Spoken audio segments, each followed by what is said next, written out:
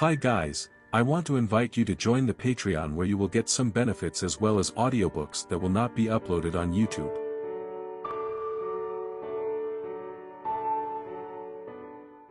Whatever, 𝒂𝐿𝐬𝐬 nodded and gave him a kiss on the cheek before leaving the Hokage's office. Shall we go, Choji? Tony ignored the sly looks and smirks from those present. 2 hours later. This is a lot to take in. Choza rubbed his head as he digested all the information. I'm happy for you, son, it's nice news that you've gained a power so in line with our clan. Should we start looking for some wives for him? Choji's mother asked as she rubbed her cheek with her hand. He's getting to be of an age and he hasn't even brought a bride in all these years. Better secure some grandchildren early and bring in some fresh blood. Tony could see Choji start to sweat when his mother brought up the subject of marriage and had to endure the laughter. And you, Tony? Asked Choji's mother, taking advantage of the fact that the subject had come up. When will you? Asked 𝒂𝐿𝐬𝐬. Tony. When did he leave? Choza asked as he noticed his adoptee's disappearance. They only looked away for a second. I'm still here. I just logged off for a couple of days, as I'm gathering information for something. Description: the client needs to gather all kinds of information about known, common sense or established facts about transmigration, reincarnation or isekai situations. Examples. Being hit by a truck makes you transmigrate. Rob is the name of the person in charge. Being betrayed makes your memories travel back in time. Play the amnesia card if you don't inherit memories by possessing a body. Mission rewards. Demonstrate that you have great knowledge on the subject, more than others. 500 karmic points to your life account, useful in case you are 𝒂𝐿𝐬𝐬. The possibility for Tony to win another waifu only if you get a certain amount of information and it cannot be repeated. Good luck, ninjas of the hidden village of the internet. Your contribution. It's alright, it's alright. I see a lot of people are against the last part with the waifu, so forget that part.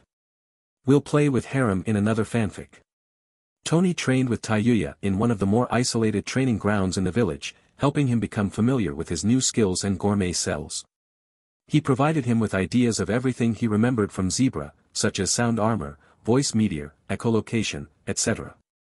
Since 𝒂𝐿𝐬𝐬𝐬 was already someone who had knowledge of sound due to his flute techniques and didn't need to start studying from scratch, he achieved a quick basic mastery over his new abilities. All she needed after that was practical experience. The only part that continued to bother her was her infernal ears, but she discovered that she could regulate the sensitivity with chakra to gradually adapt. It wouldn't be long before she could begin to hear the heartbeat and know if someone was lying, among other abilities. Tony made a mental note to be careful when talking to her in the future. Having a girlfriend with such a sonic ability, such a passionate nature, and lie detection was a tricky thing to deal with. Tony also tried using the sound bazooka, and the burning sensation in his throat after employing the ability was not very pleasant. He had to recover by drinking mellow cola, unlike 𝒂𝐿𝐬𝐬𝐬, whose gourmet cells were already modifying his body so as not to have such problems. But there were significant differences. While 𝒂𝐿𝐬𝐬𝐬 could already launch the attack in a decent radius of effect, when Tony used it was truly indiscriminate area destruction. His theory was that due to his increased reserves, his evolved gourmet cells and his strengthened body along with his minor achievement in food immersion, his attack was not as simple as a simple addition. It was a pity he hadn't managed a complete immersion, otherwise his strength would have leapt above the clouds. But he knew that was unlikely. He enjoyed food himself, but he would never accept something like being eaten by others as a matter of course. He would be the predator at the top of the food chain and nothing else.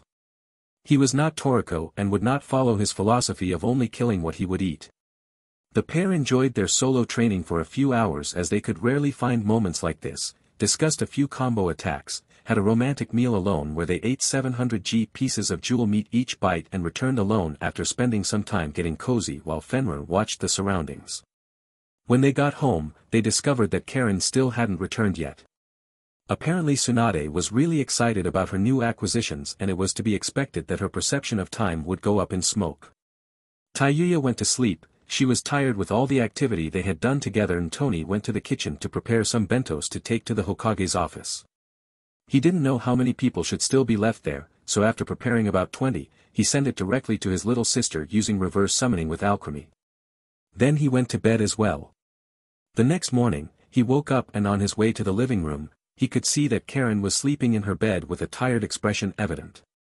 He found a note in the kitchen thanking everyone for the bentos, and from the traces Tony noticed, it seems that she barely went to sleep recently. "I guess Tsunade and company will be sleeping too," he muttered as he made himself some toast with jewel jam.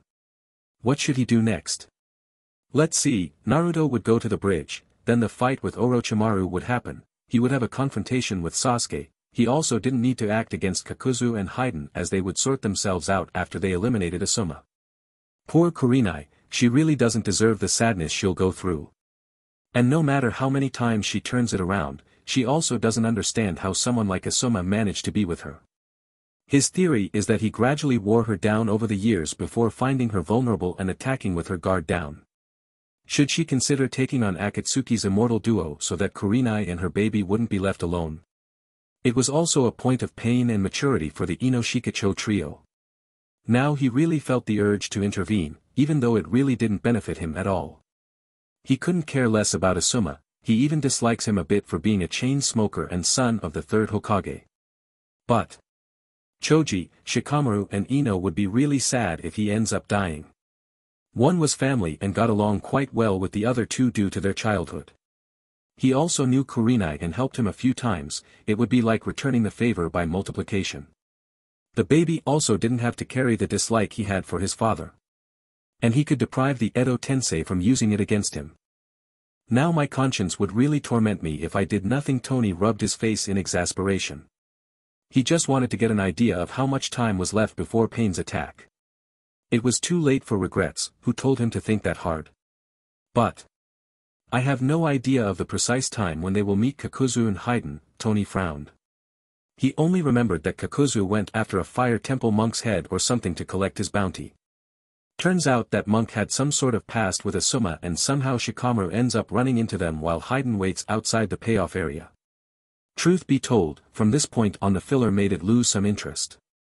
Although Shikamaru has gotten stronger at the Colosseum and must have memorized the information of the Akatsuki members he delivered, it's still not enough. Nor would it be too long until the meeting he scheduled with Itachi, which he didn't know if he will attend. As Tony pondered while eating lunch, a sound rang in his head. New mission launched. The host has fulfilled a hidden achievement. Ding! The host has completed a hidden achievement. Hidden achievement: True Omnivore. Condition: devour natural energy within your body and reach a certain level of mastery in food immersion. Hidden reward: Gourmet Sage Mode. Tony looked stunned at the message, and when he came out of his stupor, he felt a vein swell in his forehead. System, what's the meaning of this? He protested. I tried so hard to get Enko to allow me to make a summoning contract with Ryuichi Cave, all so I could learn the Sage Mode there later when I felt ready, and now you tell me there was a Gourmet Sage Mode. Even if it is a hidden achievement, couldn't you give me even a hint about it? Also, what do you mean by devouring natural energy? The host has only fulfilled the food immersion condition recently, and the jewel jam he just ingested has supplied the natural energy needed to reach the minimum required accumulation. Wait, since when did my food have natural energy? Tony felt there was an important point he was missing. Since the beginning. The amount contained in each ingredient and food is just enough to make small improvements, but due to the intake of natural energy over the long period of time, the host's body has been adapting to it and retaining a certain tolerable, not excessive amount. That is one of the reasons why the host's meals possess a characteristic of improving his diners. You know, it would have been useful to know that from the beginning. I could have cultivated an army of sages with that in mind. Tony shook his head and examined the other notification. Ding! A new mission has been generated. Eliminate the Akatsuki immortals. Task: Haiden and Kakuzu have hunted down many people to collect their bounties and fund the Akatsuki organization. Among their victims are ninjas who are also outstanding cooks or new delicious special recipes passed down from generation to generation that will never see the light of day again. Unforgivable. Kills Haiden uncompleted. Eliminate Kakuzu uncompleted. Reward: Flavor Change Toriko Carbonated Rain Technique. Flavor change. Even with Toriko's knowledge, Tony didn't remember what the heck that was. So he opened the description and read it carefully. Flavor change: an obscure cooking technique employed by Dark Chef Joa. Cut someone and instead of a wound, the victim gets a scar. At the same time, the person who goes through this technique will become a servant of the host because the change in flavor also causes a change in mindset. Warning. This technique can be used against anyone, but there are a few exceptions that will not be affected due to certain limitations, special physiques, or circumstances. I see. I guess characters like Haiden or Edo Tensei returnees are among the exceptions, Tony commented, and receiving no denial from the system, he knew he was right. Then he looked at the other reward. Carbonated rain technique. The host forms clouds in the surroundings and after a unique transformation, it becomes a shower of the best mellow cola. Within its range and for the duration of the rain, the host and his allies will receive a strength boost, chakra recovery and energy increase. Enemies, on the other hand, will feel sticky and uncomfortable without any enhancement. An area enhancement? Tony raised his eyebrow in surprise. What is the exact range and duration? Depends entirely on the amount of chakra the host invests. So it's like Sasuke's Kirin. He remembered that Sasuke used a fire technique to do something to the clouds and then be able to cast Kirin, so it probably followed a similar trend. Now, how should she handle this without arousing suspicion? He couldn't go and warn his friends that his sensei would die from Haiden's strange technique when he went to help his fire temple acquaintance. Even Choji would realize that was not something he should know unless he was a fortune teller. He spent a few minutes tapping his finger on the table as he pondered. Maybe he could use that way, even if I don't like it. A possibility crossed his mind, but he preferred to avoid it. 1 hour later. To hell with it, I really can't think of anything else. Let's go with plan A. He got up and left the house, on his way to the Akimichi clan. After making sure Choji's mother was not present, he approached her and gave her something along with some instructions with a very serious expression. Did you get it? I got it, don't worry, I'll make sure to always carry it with me. Choji nodded and carefully put away what Tony gave him. Do you want to stay for lunch? I just had lunch. Tony refused. Even though he could eat without restrictions, he had to handle several administrative matters of his stores and start sorting out some new ingredients he got at the Colosseum. Determine their price, whether they are saleable, their available quantities, etc. Would you mind cooking something then? Choji shamelessly revealed his true purpose. He had begun to familiarize himself with gourmet cells under Tony's instructions and was startled to discover that his favorite snacks had become rather bland. Although they still satiated him, it simply wasn't the same as in the past. Only by eating the food from the store could Cuckoo feel that his body was satisfied. Well, I can prepare some things, Tony pondered for a moment and agreed. He went through the kitchen and brought out many dishes such as pears in wine, extra crispy carriage, rice omelets, etc. The other younger members of the Akimichi clan detected the aroma of the food and soon he was busy cooking some additional dishes. An hour later, he had to put out the fire and leave because he couldn't put off his business affairs any longer. He made sure to leave a hidden bento for Choza and his wife, because when they found out that he came to cook for the clan and they couldn't eat some of what he prepared, they would scold him. He spent the day so busy that before he knew it, it was already dark and he had to leave back home when his workers reminded him that it was closing time. System, Tony called after realizing his oversight, tell me about the gourmet sage mode I got. How do I start it and all that? While the 3 wise territories have a habit of sensing natural energy in one form or another, the host only needs to ingest foods rich in natural energy to enter gourmet wise mode. As long as the host continues to eat and replenish the spent natural energy in time, there is theoretically no time limit to the sage mode. In fact, if the host ingests a high enough amount, it can even detach and release the gourmet demon and let it fight by its side until it has no more energy and must integrate back into the host's body. Can I take out the gourmet demon? Tony was stunned at the news. The gourmet demon can increase the time it is separated from the host by devouring its enemies and converting them into energy. But because separation for too long a period can be dangerous, the gourmet demon cannot be separated from the host for more than a week at a time using this method. Also, since the gourmet demon is part of the host, it knows allies from enemies, so there is no need to worry about it eating the wrong people or creatures. I am back. Thank you for being patient. Thank you, Tony, come back soon. Tucci said goodbye to Tony after he stopped by to eat at his place. The pile of empty ramen bowls were a good proof of the terrifying appetite he could have. Sometimes he gets lazy to cook or prepare something, so for a change of scenery, he goes to places like Ichiraku Ramen to support his customers and treat himself to something different. Today wasn't the case though, as she should probably be cooking soon. It's almost time, let's see if he shows up or not. In the end, he muttered as he walked through the streets of Konoha.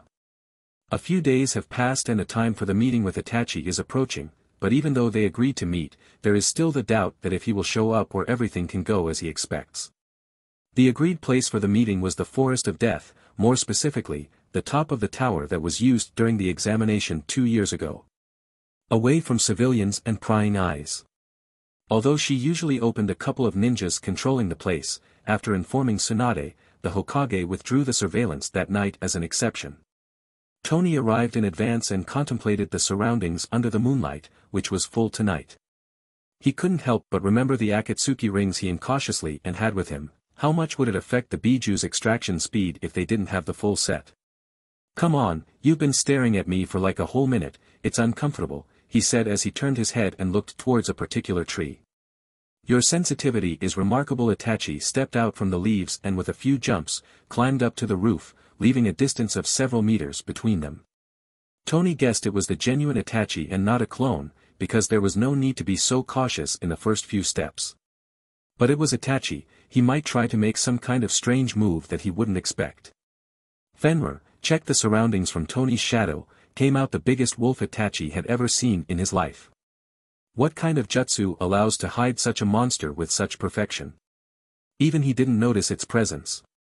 Fenrir eyed Itachi warily and in the next second, his figure vanished, revealing a speed that momentarily left behind a residual image. I made sure Zetsu won't pay attention to me, Itachi said calmly. You did well, but it never hurts to be sure, Tony replied as his eyes scanned the surroundings. Have you thought about my proposal yet? Assuming you can cure me, I'm willing to comply with your second condition. I ask no more of you, nodded Tony. Just to be clear, aside from the loss of vision caused by the use of your eyes and the disease you have, is there anything else you want to fix in passing? Skin whitening, perhaps? No, just cure my condition and my eyes. Will you use your special food? That's the plan. Tony laced his fingers together. It sounds like you've done some research on it, so what would you prefer to start with? How exactly will it work? Itachi asked for more information, as he could be left in a temporarily weak state. I'll make 2 different dishes: Buddha jumping the wall for your condition and a carrot stew with rabbit meat for your eyes, he explained. You can watch me cook if it will put your mind at ease. If you eat the stew, your eyes will be temporarily out of commission while they are being repaired. It won't amount to blindness, but you'll have a hard time seeing with all the tears and debris you'll get. The other dish, well, it will make you spit up blood while it reconfigures the affected organs. It will be an unpleasant process, but the result can't be disputed. Itachi was silent for a few minutes as he weighed the options. I'll start with the Buddha jumping over the wall, he said, announcing his decision. His eyes were meant for Sasuke. If he had to test what Tony said, he would rather risk his body and not damage his eyes. He had already prepared countermeasures for the crows to take his Sharingans in case of a trap, so he was willing to give it a try based on the information about Tony he gathered. Tony nodded. While this dish in proper conditions usually took a day or 2 to prepare properly, with the power of the devil fruit, he could plate it in less than half an hour. Plucking the tiles from the tower and turning them into ingredients, he began to prepare the meal. Quail eggs, bamboo shoot, spring onion, abalone, shark fin, chicken, ginseng, mushrooms and taro. Itachi had his Sharingan activated and tried to understand the technique behind the transformation, but he couldn't grasp anything despite seeing the change with his own eyes. Tony's movements were skillful and fast, but they were in slow motion for Itachi. All the way, he didn't add anything suspicious and soon a pleasant scent came before him. Will you eat standing up or shall we go inside? There are chairs and tables in the waiting room. Tony held the bowl with the food in his hand and asked Itachi. I prefer to eat standing up. Let's go down then. I don't know if you'll lose your balance and break your neck once you start healing. With the bowl still in his hand, he descended from the tower and waited for him on the floor. Itachi separated into several crows, which gathered again in front of Tony. Tony rolled his eyes. Here, he held out the plate and waited. Leave it in the grass and move away. Tony looked at him with an expression of, are we really going to do that? Seeing that Itachi wouldn't move if I didn't, I couldn't help but feel strange. It was like he was doing something illegal. He was healing a sick person in good faith, for Hashirama's underpants. He did as Itachi asked and put the food on the ground, then stepped back and lay down against a tree trunk. Itachi walked over and examined the plate. After making sure there were no traps present, he picked it up and sniffed it, using his training to try and locate any poisons or drugs that were present. You know, that's starting to get insulting. I have my own principles as a chef, you know. A vein stood out on Tony's forehead. It reminded him of that insufferable girl from Iwagakure, Anoki's granddaughter. Perhaps because he made sure there was nothing strange really, or because of Tony's comment, he took a tentative sip of the soup and his eyes widened slightly in surprise. Delicious. Now if he could just add one of his famous perfect fried eggs to it. He began to eat, paying attention to Tony's location, not quite letting his guard down despite the delight of his taste buds. Tony had to hold back his laughter, because maybe with the paranoia shown by Itachi, he would think he successfully poisoned him or something. Reforming his organs to cure his condition might or might not appear in the form of explosive diarrhea. But he didn't need to be so descriptive or he'd lose his appetite, right? Itachi couldn't remember the last time he had to go through such a degrading experience. He was forced to wear Akatsuki's spare robe. Did you know this was going to happen? He asked with a hint of spite in his voice. He could feel the difference in his body, he really had been healed against all odds and was very grateful, but the process proved more unpleasant than some simple pain. If it weren't for the fact that he knew for a fact that they hadn't seen each other before during their meeting over the Gaara thing and had no hard feelings, he would have sworn he had done it on purpose. I told you beforehand that it could happen, the exact details vary from person to person. Tony pretended not to realize he was talking, while not looking him in the eyes. In any case, if you've already confirmed the effect, just quickly eat the other dish. Fortunately for Tony, everything followed the desired path and there was no Zetsu or Kisame suddenly appearing and interrupting their encounter. It's a pity that your people were attacked and these recipes can only be prepared by you, Itachi sighed as he regained his lost sight. Tony couldn't help but raise an eyebrow. It seems Itachi did more research than he expected in a short period of time they didn't see each other. In any case, just do your part with Obito and check on Sasuke so everything will be fine. Danzo was already exposed, Sarutobi died and the two counselors are imprisoned. Tsunade also agreed to have him return. If after finding out the truth of what happened she can't put it aside and attacks the innocent people of Konoha, all of this will have been for nothing. Are you going to tell me now why you are so intent on Zetsu? Tony shrugged his shoulders and explained what was already known to Tsunade and the rest of the villages. We are nothing but puppets to free his mother on the moon. It really seems like a children's story, Itachi reflected, because there was no reason why Tony would lie to him at this point, not after healing him. Are you sure about Obito? Yes, his mind was broken and twisted by the real Madara. I won't ask you to eliminate another Uchiha, it's enough if you manage to do what I asked you to stop him from being a threat. Obito's Kamui was too annoying for Tony and he wanted Itachi to destroy it, or to be more precise, destroy his remaining Sharingan. Obito is a nobody without his dimensional trick and the body modification he received. Worst of all, whenever he sees that he is cornered or about to be defeated, he can use it to escape and come back later with an even crazier plan. Even Black Zetsu isn't that annoying. Itachi nodded. What news do you have about Sasuke? As you may know, he ran away with Orochimaru. Naruto and his team will soon be leaving for a meeting with a spy that Sasori put next to Orochimaru, which I don't think will end well at all. If you follow them closely, they should discover a nearby base where he is currently. Do as you see fit from there.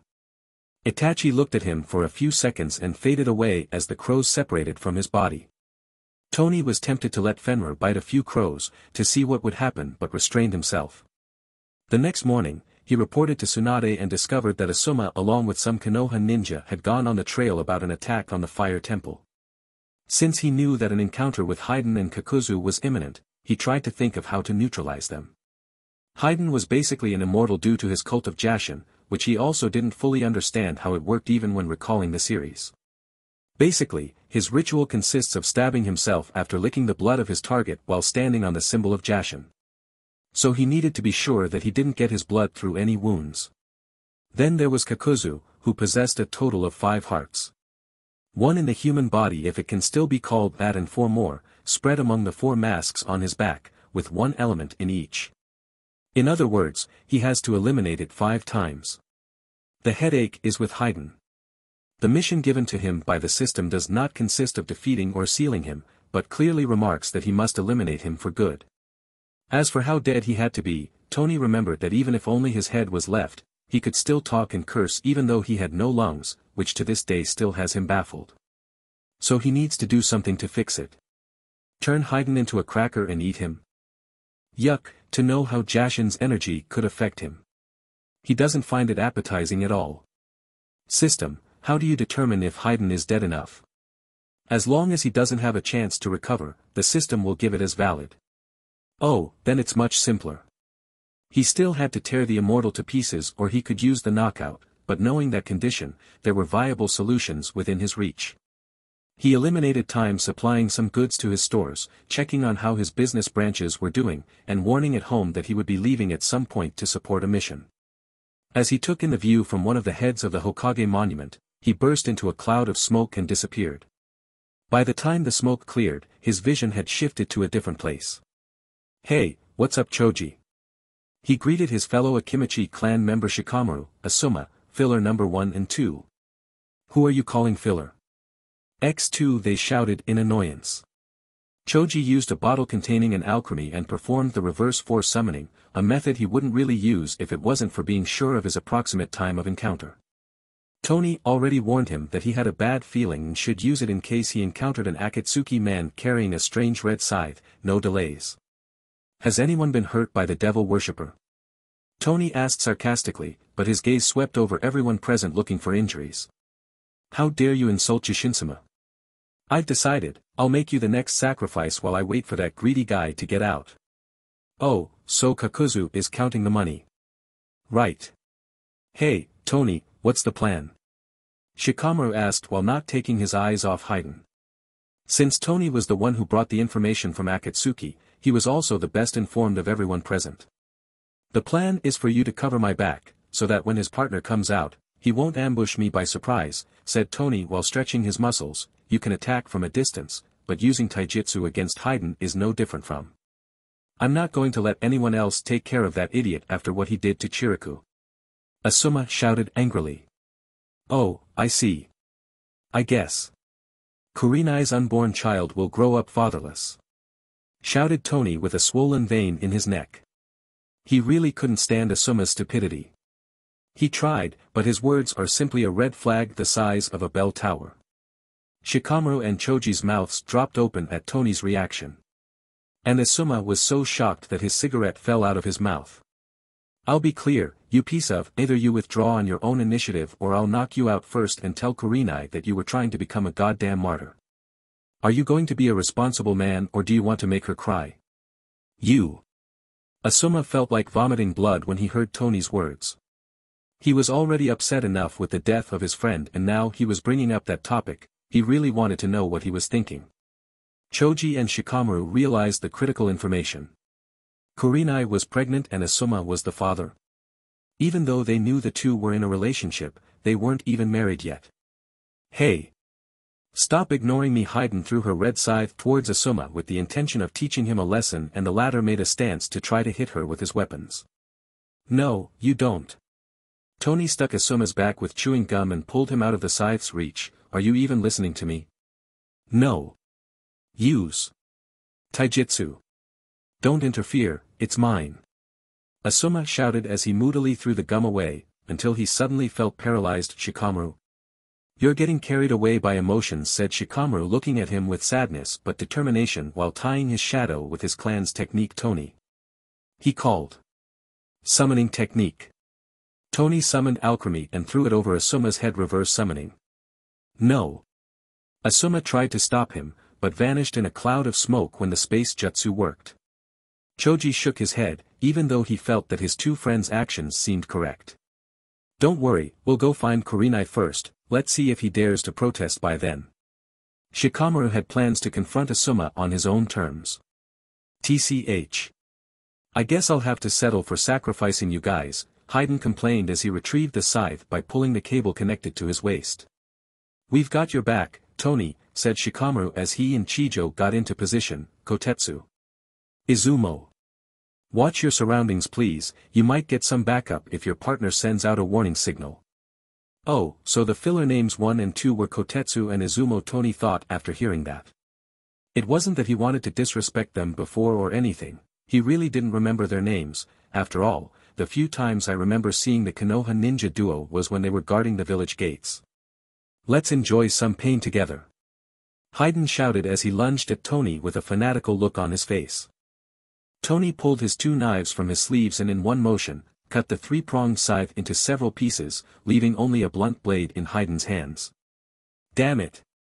Haydn complained, looking at his damaged weapon with annoyance. Do you know how expensive it is to make this weapon? Kakuzu will lecture me again for having to use the organization's funds again. Haydn threw down the now useless weapon and pulled out a black iron folding fist as he tried to attack again. Tony slammed his fist into the ground and a wave of mud rose up towards Haydn. Do you think a little mud can stop me? Haydn laughed as he tried to move the mud away. The mud changed color to a reddish hue and the temperature rose abruptly. What the hell? Haydn looked surprised at the change in the enemy attack. Isn't that the Yonbi's technique? He said before the magma covered him. Is it over? Choji asked. I don't think so. Tony hasn't relaxed yet, at least denied Shikamaru, as he considered how he could try to help defeat this Akatsuki member. Haydn's figure was revealed with burns all over his body that began to heal at a visible rate. This pain is nothing. Haydn said as he looked at Tony. Gishinsama won't be satisfied by something so small, and I don't want to lose his favor. Come on, fight like a man. Yeah, I guess it wasn't going to be that simple. If burying him in magma was enough to hurt him, he wouldn't be part of Akatsuki's zombie duo. I'd better hurry or Kakuzu will finish counting the money. Tony's initial plan was to use the 𝒆𝒑 to finish Haydn, but after the clarification he got from the system, he had a somewhat different plan in mind. He summoned several arm-thick snakes, and as Haydn tried to free himself from their restraint, he began to cut off his leg, his arm. In short, he reduced Haydn to tiny pieces. As for the snakes, they were of the common type and didn't even have wisdom, so he had no remorse in cutting them at the same time as Haydn, even if they were his summonings. At most he would barbecue some snake meat later. It's been a while since he prepared any. Do you think this will be enough to stop me? You have no idea how much power the great Gishinsama possesses. You can't eliminate me, shouted Haydn's head between the different pieces of his body. When I'm mounted again, I'll give you an especially painful death. What's going on? A foreign voice emerged from the building next to the fight, and a man with a mask covering his face except for his eyes in a black robe with red clouds stepped forward. It's about time, you greedy idiot. Why do you always have to count the money every time you redeem a reward? Haydn protested, rolling his eyes in the direction of the voice as he could not take the initiative to turn his neck in his state.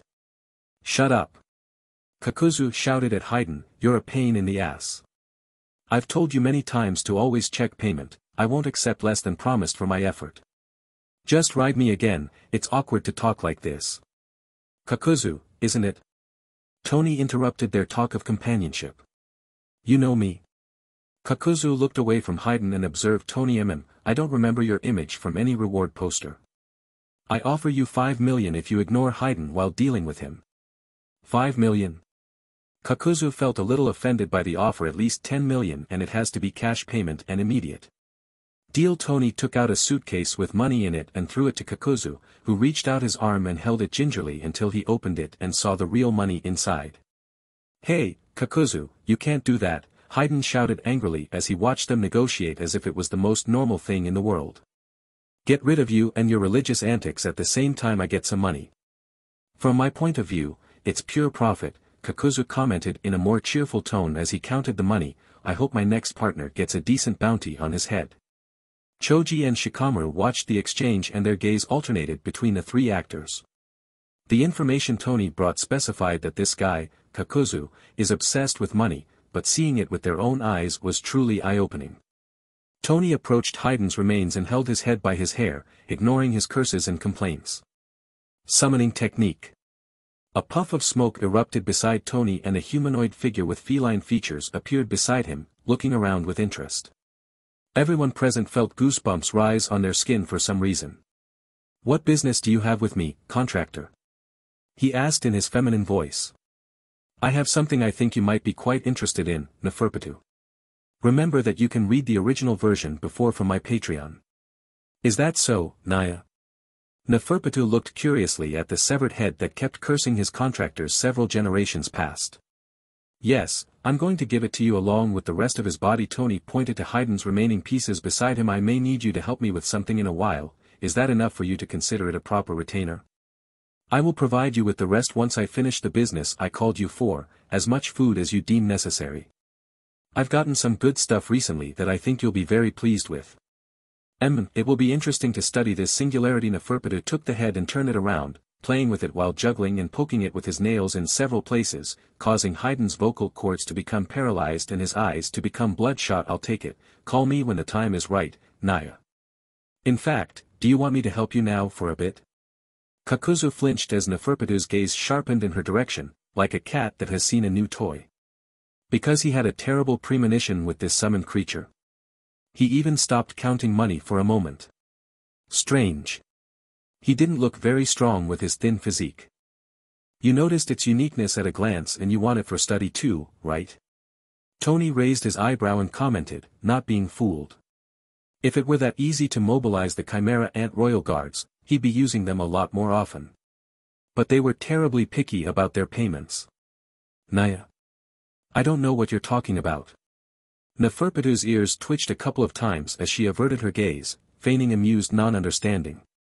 Tony sighed. He was pretty sure that if it wasn't for his role as a contractor, he would have acted however he wanted to by now. How about this? Tony proposed, take it too if you want, but that will count as additional payment for another time. Neferpitou's tail wagged behind her a couple of times as she thought deal. Hey. 𝐀𝐜𝐜𝐸 was annoyed after listening to their conversation. You think because I accept your money I'm easy? Don't confuse the two issues. I haven't left the nest in a while, so let's try to have a good time. Neferpitou lifted one leg and left her arms at shoulder height. Let's go dance 𝒄𝒐𝒏𝒕𝒊𝒏𝒖𝒆. Tony looked at her quizzically as he stepped back next to Shikamaru and Choji. Let's go dancing. Did you meet Madara in the past and did you catch his famous phrase? Hey, Choji, are you okay? Shikamaru noticed that Choji was very pale and shaking, sweating a lot. Oh, I completely forgot. Tony became aware of Choji's condition and understood what was going on. Choji's gourmet cells must have been screaming for him to run away with all his might, from the moment Neferpitou activated his ability.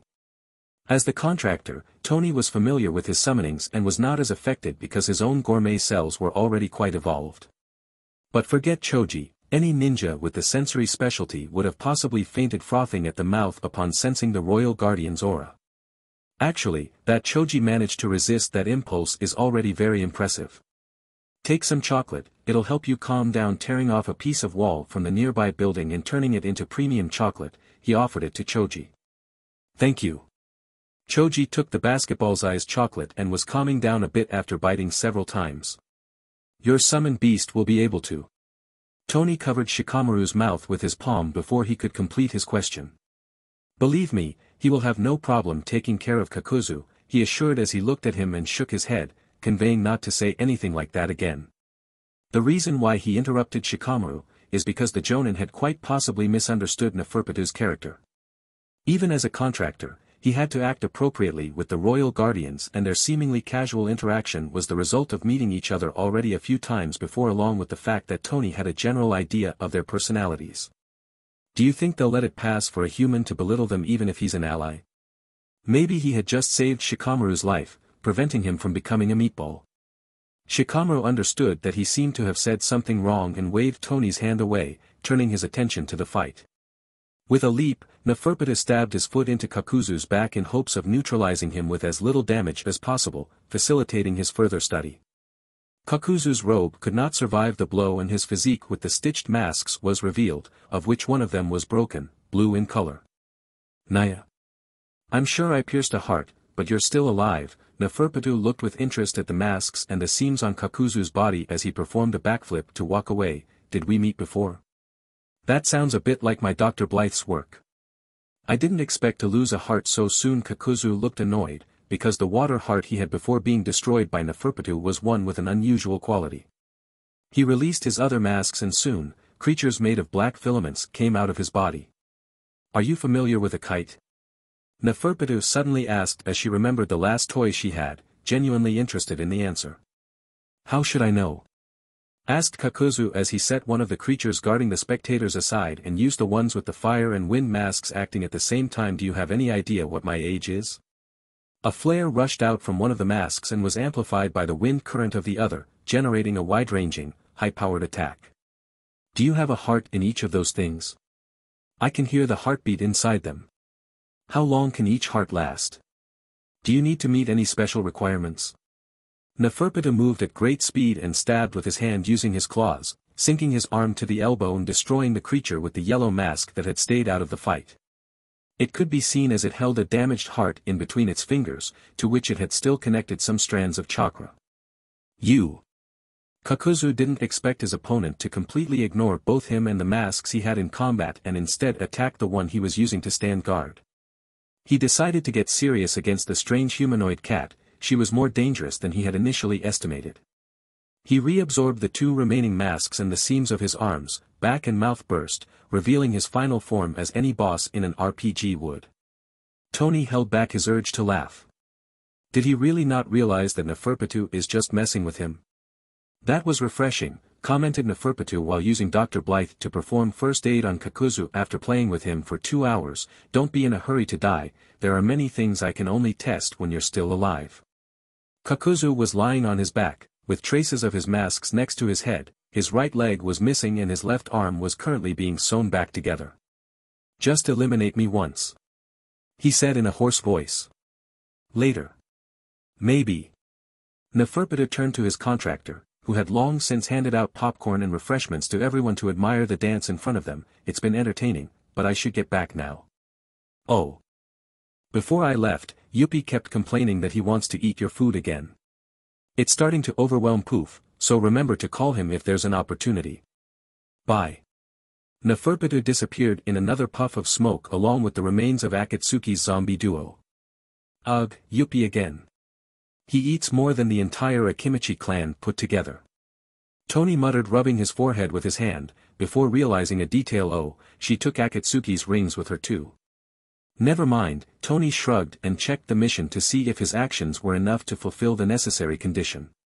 Mission: eliminate Akatsuki's immortals. Task: Haiden and Kakuzu have hunted many people to collect their bounties and fund the Akatsuki organization. Among their victims are ninjas who were also outstanding cooks or new delicious special recipes passed down from generation to generation that will never see the light of day again. Unforgivable. Eliminate Haiden completed. Eliminate Kakuzu completed. Reward: change of flavor Toriko carbonated rain technique. Reward will be given once the host returns to the Leaf Village. Is there any particular reason why I need to wait to return to the village? I mean, I'd rather try the carbonated rain technique here, in the middle of nowhere, than in the village, where Tsunade will chase me for hours if I leave the streets all sticky, and it wouldn't be good publicity for my business. Minor mistake found. Handing out mission rewards. That's better, nodded Tony. Satisfied. System, show me my status. Status. Name: Gluttony, nicknamed Tony. Current world: Naruto. Partner: Tayuya. Ability: Devil Fruit Cuckoo Cuckoo no Mi no Weakness Breath of N Transform tomatoes into magma Modified Turkey Live Dolls Technique Pearl Jam Jojo Knocking Toriko Sound Bazooka Toriko's Zebra Flavor Change Toriko Carbonated Rain Technique. Weapons: Dragon King Derouse's Twin Knives. Traits: Gourmet Cells Awakened Gourmet Demon Homunculus of Gluttony. Summoning Contract Chimera Ants Alchemy Forest of Gluttony Ryuchi Cave Chocobo. Description: a jonin known far and wide for being the owner of the successful Cuckoo chain of stores and his bizarre gourmet ninja techniques. His body contains fully active gourmet cells and the gourmet demon has been successfully awakened, allowing for additional traits. He possesses the uncanny ability to transform things into food, including living things if he sets his mind to it. It is on its way to becoming the top of the food chain in this world. And to think it's been so long already. Melancholy gripped Tony for a few seconds. It's getting closer to the end of this whole mess. While he still had to take care of Obito, Zetsu, and Nagato, he hoped he could finish the conspiracy before Madara's rebirth and Kaguya's appearance. Now that I think about it, I should have told Itachi to eliminate Kabuto while I was following Naruto to the bridge. Well, there's no use crying over spilled milk, and I don't know for sure if he'd listen to me either. He shook his head and tried to focus on the current timeline. Let's see. Now. Is it still the moment when Jiraiya infiltrates 𝒂𝐜𝐜? But with what I discussed with Tsunade, Tony had a feeling he was missing something. Wait. Tsunade got the information from Akatsuki and sent it to the other 4 major villages to take the necessary measures. They are now better informed than in the original timeline. Jiraiya has a fairly extensive spy network, so even if Tsunade puts off telling him that the 3 orphans she helped at the time are involved, perhaps he will find out on his own upon learning the names or seeing the photos and move without telling anyone, believing it to be a purely personal matter. What were the chances of it actually happening? Knowing Jiraiya. Too high. Funny, he left Naruto at the mercy of the village for his entire childhood, but spent more effort on 3 random orphans so he could manage his conscience, than taking care of Minato's son. That reminds me, I haven't visited Kakashi. Has he heard about Obito yet? Tony. Shikamaru called him for the 4th time. Hey. I said, we should go, Shikamaru repeated, Asuma Sensei must be going crazy and it's better if he finds out about the situation. Sure, let me try one thing and we can go. 15 minutes later. It's strange to see cola drink raining down, Shikamaru commented as they all rode back to the village on chocobos. More like a dream. Remarked Choji, who was holding a pitcher with which he collected some of the liquid when Tony tried the carbonated rain technique. He happily took a sip as the road became smoother and less tumultuous. Again, why don't you use those sweet creatures so we can return to the village immediately? Shikamaru asked. It wasn't that he would complain about discomfort, the feathers from this big yellow bird would actually make a great pillow in his opinion. Maybe he should try ordering some later. Relax, you said it took you 5 hours to track and catch up with those 2. With these little guys, I assure you will be back in Konoha in less than half an hour. They're fast, no doubt. Commented Filler 2. Damn, Tony forgot their names again. Were they so easily forgettable or did he just not give them the slightest importance? Half an hour later. Quickly, we have to go and find Kurenai, said Shikamaru once they returned to the village. I'm not going to face Asuma Sensei's questions without his deterrent presence, it would be too much trouble. I'll go inform Tsunade of what happened. Tony said goodbye. Phil 1 and 2 looked at each other. And what do they do? Never mind, just go take a nap until it's their turn to watch the gate. Tony jumped over the rooftops and hurried to file a factual report. So Akatsuki has lost 2 more members. Well done, nodded Tsunade satisfied. I'll warn the other villages that there will be fewer targets to watch out for in the future. Tsunade, do you know where Jiraiya is right now? Tony asked. He wanted to make sure that Jiraiya wasn't going to ruin everything. Jiraiya? He took his leave an hour ago, saying he was going to look for more inspiration for that book of his in the Land of Rain. Tsunade snorted. Since I ordered to put a roof on the hot springs in Konoha, he hasn't been able to follow his usual practices. Has he left the village? Tony repeated, to the Land of Rain. Yes. Tsunade suddenly opened her eyes. You don't think that? Tony nodded with a dark face. He didn't have the slightest doubt about it. That idiot had left for 𝒂𝐜𝐜 with the intention of reasoning with his former disciples. He had intended to rest for a couple of days before setting out, believing he had plenty of time, but now he would have to greatly accelerate his plans. Ding! A new mission has been issued. Tony could almost guess what the mission was going to consist of, as he appeared at the moment he found out that Jiraiya had left the village and was on his way to his death. Mission: God is looking down on you with arrogance, so poke his eyes out and fry them in oil. Task: Nagato has been led by the nose from the start and traumatized by the death of his friend, lives using borrowed power that doesn't belong to him, and is now preparing for a big move against Konoha in advance, due to the pressure resulting from his organization's information being compromised. Killing Jiraiya will only harden his resolve and that of those who follow him. A god? He's just a child delirious at the prospect of fulfilling a beautiful dream. It's time to wake him up. Obtain for yourself or destroy the Rinnegan uncompleted. Reward: release of wood edible grimoire of food black clover. Penalty for failure: Jiraiya's death. Unavoidable attack on Konoha happens, causing thousands of dead and immeasurable damage. Okay, it looks like he won't have to save Jiraiya, at least, not actively. System: why is there a penalty? There was nothing like this before. Before adding, and the name of the mission this time is grotesque. Responding to the host. Although it is called a penalty, in reality it would only be the original course of things resuming their course. In other circumstances there were too many variables, but in this particular situation, it is a given that if there is no success, happen as described. I see. Why is it remarked that the release of wood will be edible? The wood cannot be digested because of the cellulose it contains. Did you make a mistake? There is no mistake. The wood release provided by the system refers to a specific wood called 𝐀𝐜𝐜𝐞𝐬𝐬, the only one in the world that has no cellulose and is therefore edible. It contains 90% moisture and once cut, it rots quickly if not treated in a special way within 24 hours. Are you sure it won't be a problem? I still can't believe that the wood could actually be edible. The system would not provide anything harmful to the host. This edible wood is suitable for celiacs, it contains minerals that help the physiology of the human body, it has a certain magnesium content that helps the muscular system, potassium favors the functioning of the cardiovascular system, calcium helps the bones and fiber is useful for the intestinal function. Besides, the flavor is changeable since each 𝐀𝐜𝐜𝐞𝐬𝐬 is different. Even after reading all the information, it wasn't something Tony found desirable really. Since the wood rots so quickly, it means he can't build anything with that wood to last beyond a day.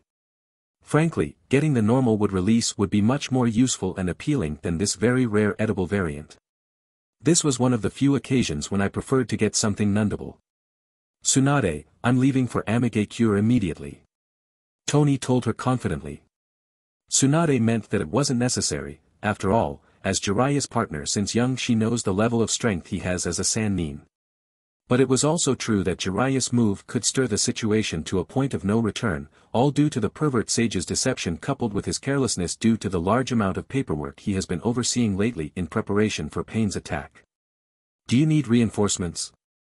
I was hoping to get Jiraiya back before he did something crazy, but Tony's priority was never that pervert.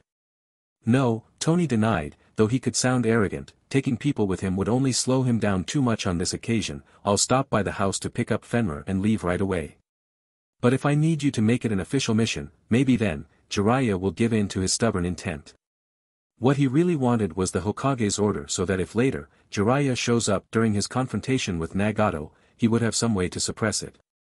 After all, he was a Konoha ninja who once threatened to eliminate Tsunade if he ever betrayed the village, so that order should keep him in his place like a good trained dog. If he insisted on meddling and doing things his way, he'll just pretend to retreat, let his downfall occur and then resume the fight as if he never showed up. He could say he died in combat. Although his death would affect Tsunade, Naruto and others, he didn't have much closeness and he wasn't going to risk it for a person like him. He didn't deserve it. For Tony, saving Jiraiya's life was only something convenient because he wanted to spare his acquaintances and friends anguish. Nothing more. Okay.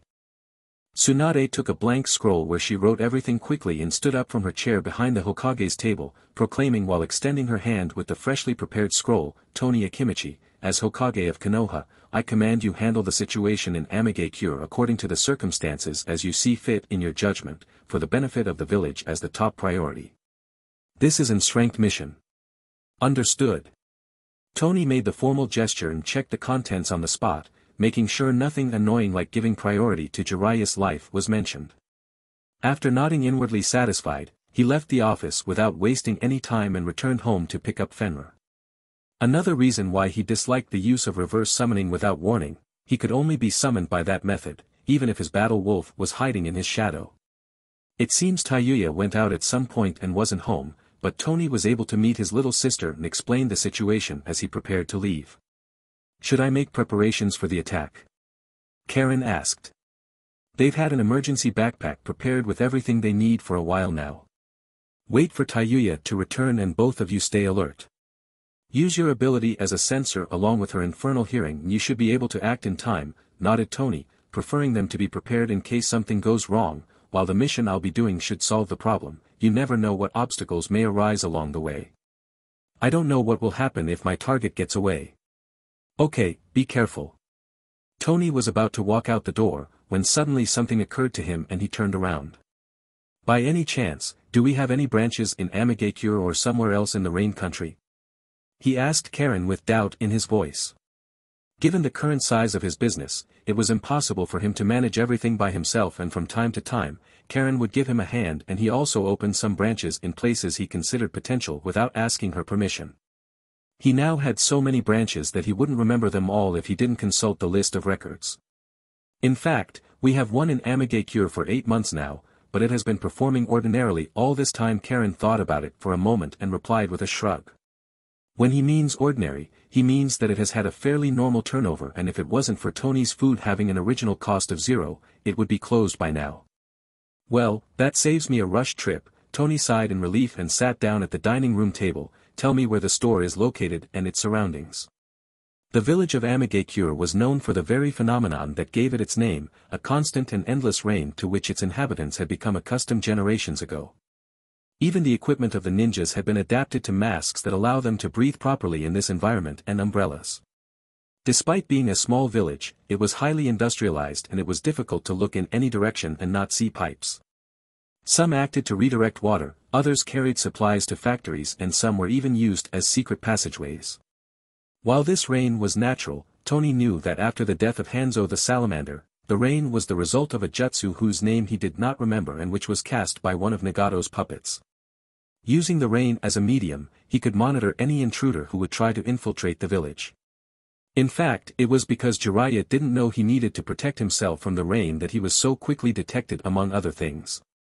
So this is 𝐀𝐜𝐜. Tony opened the door of the store once. He used reverse summoning to get to his branch and looked out without stepping over the threshold and letting the rain outside touch him. The weather is really humid. It must be a nightmare to be an old person in this place. Bones and joints must be constantly protesting.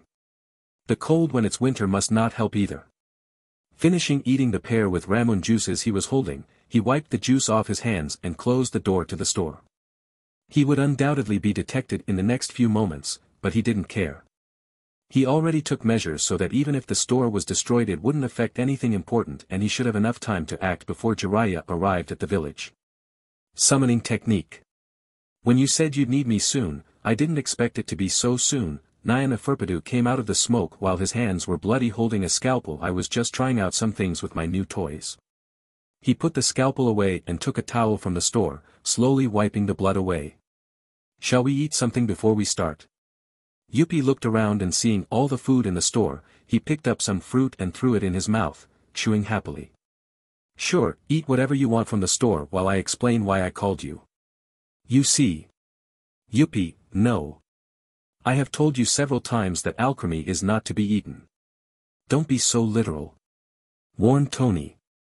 Yuppie agreed with obvious reluctance and lowered the trembling alchemy to the table, where he made cream. Tony sighed inwardly. Yuppie is the least humanoid of the royal guard, but he is the most outspoken and direct. His skin is reddish, he has irregularly shaped ears and legs with very sharp teeth, similar to Kisame's. His hair is short brown and he has black fur instead of pants. Yes, Yuppie is not only the tallest of the royal guards, but he is the only one of the 3 who never wears clothes. So what's it all about this time? Yuppie asked as 𝐁𝐼𝐼 also picked up a few things while listening on the side. Tony's main target was of course, the Rinnegan. But it would be a pain in the ass to have to deal with Nagato, his 6-way puppets, Conan and his collection of explosive tags, and he also didn't know if there was another Akatsuki member present at the time. Yuppie would be in charge of dealing with the 6-way puppets, so he explained what he remembered about it. What they look like with the color of their hair and their eyes, how they shared vision with each other, the abilities of each according to the hairstyle they have, the metal chakra rods on their bodies, etc. In addition, he also made it clear that he could let loose as much as he wanted. It wasn't a problem that he would knock down some buildings during the fight if necessary. Something that seemed to please Yuppie immensely. After all, it was so annoying to have to hold back. 𝐁𝐼𝐼 was assigned for Nagato's eyes. Although Tony believed he could take on Nagato to a certain extent, the truth was that he didn't want to complicate things too much, and 𝐁𝐼𝐼 was much more qualified to move stealthily and assault the eyes at the slightest opportunity. But Tony's instructions were clear: the destruction of the eyes he possessed was the priority.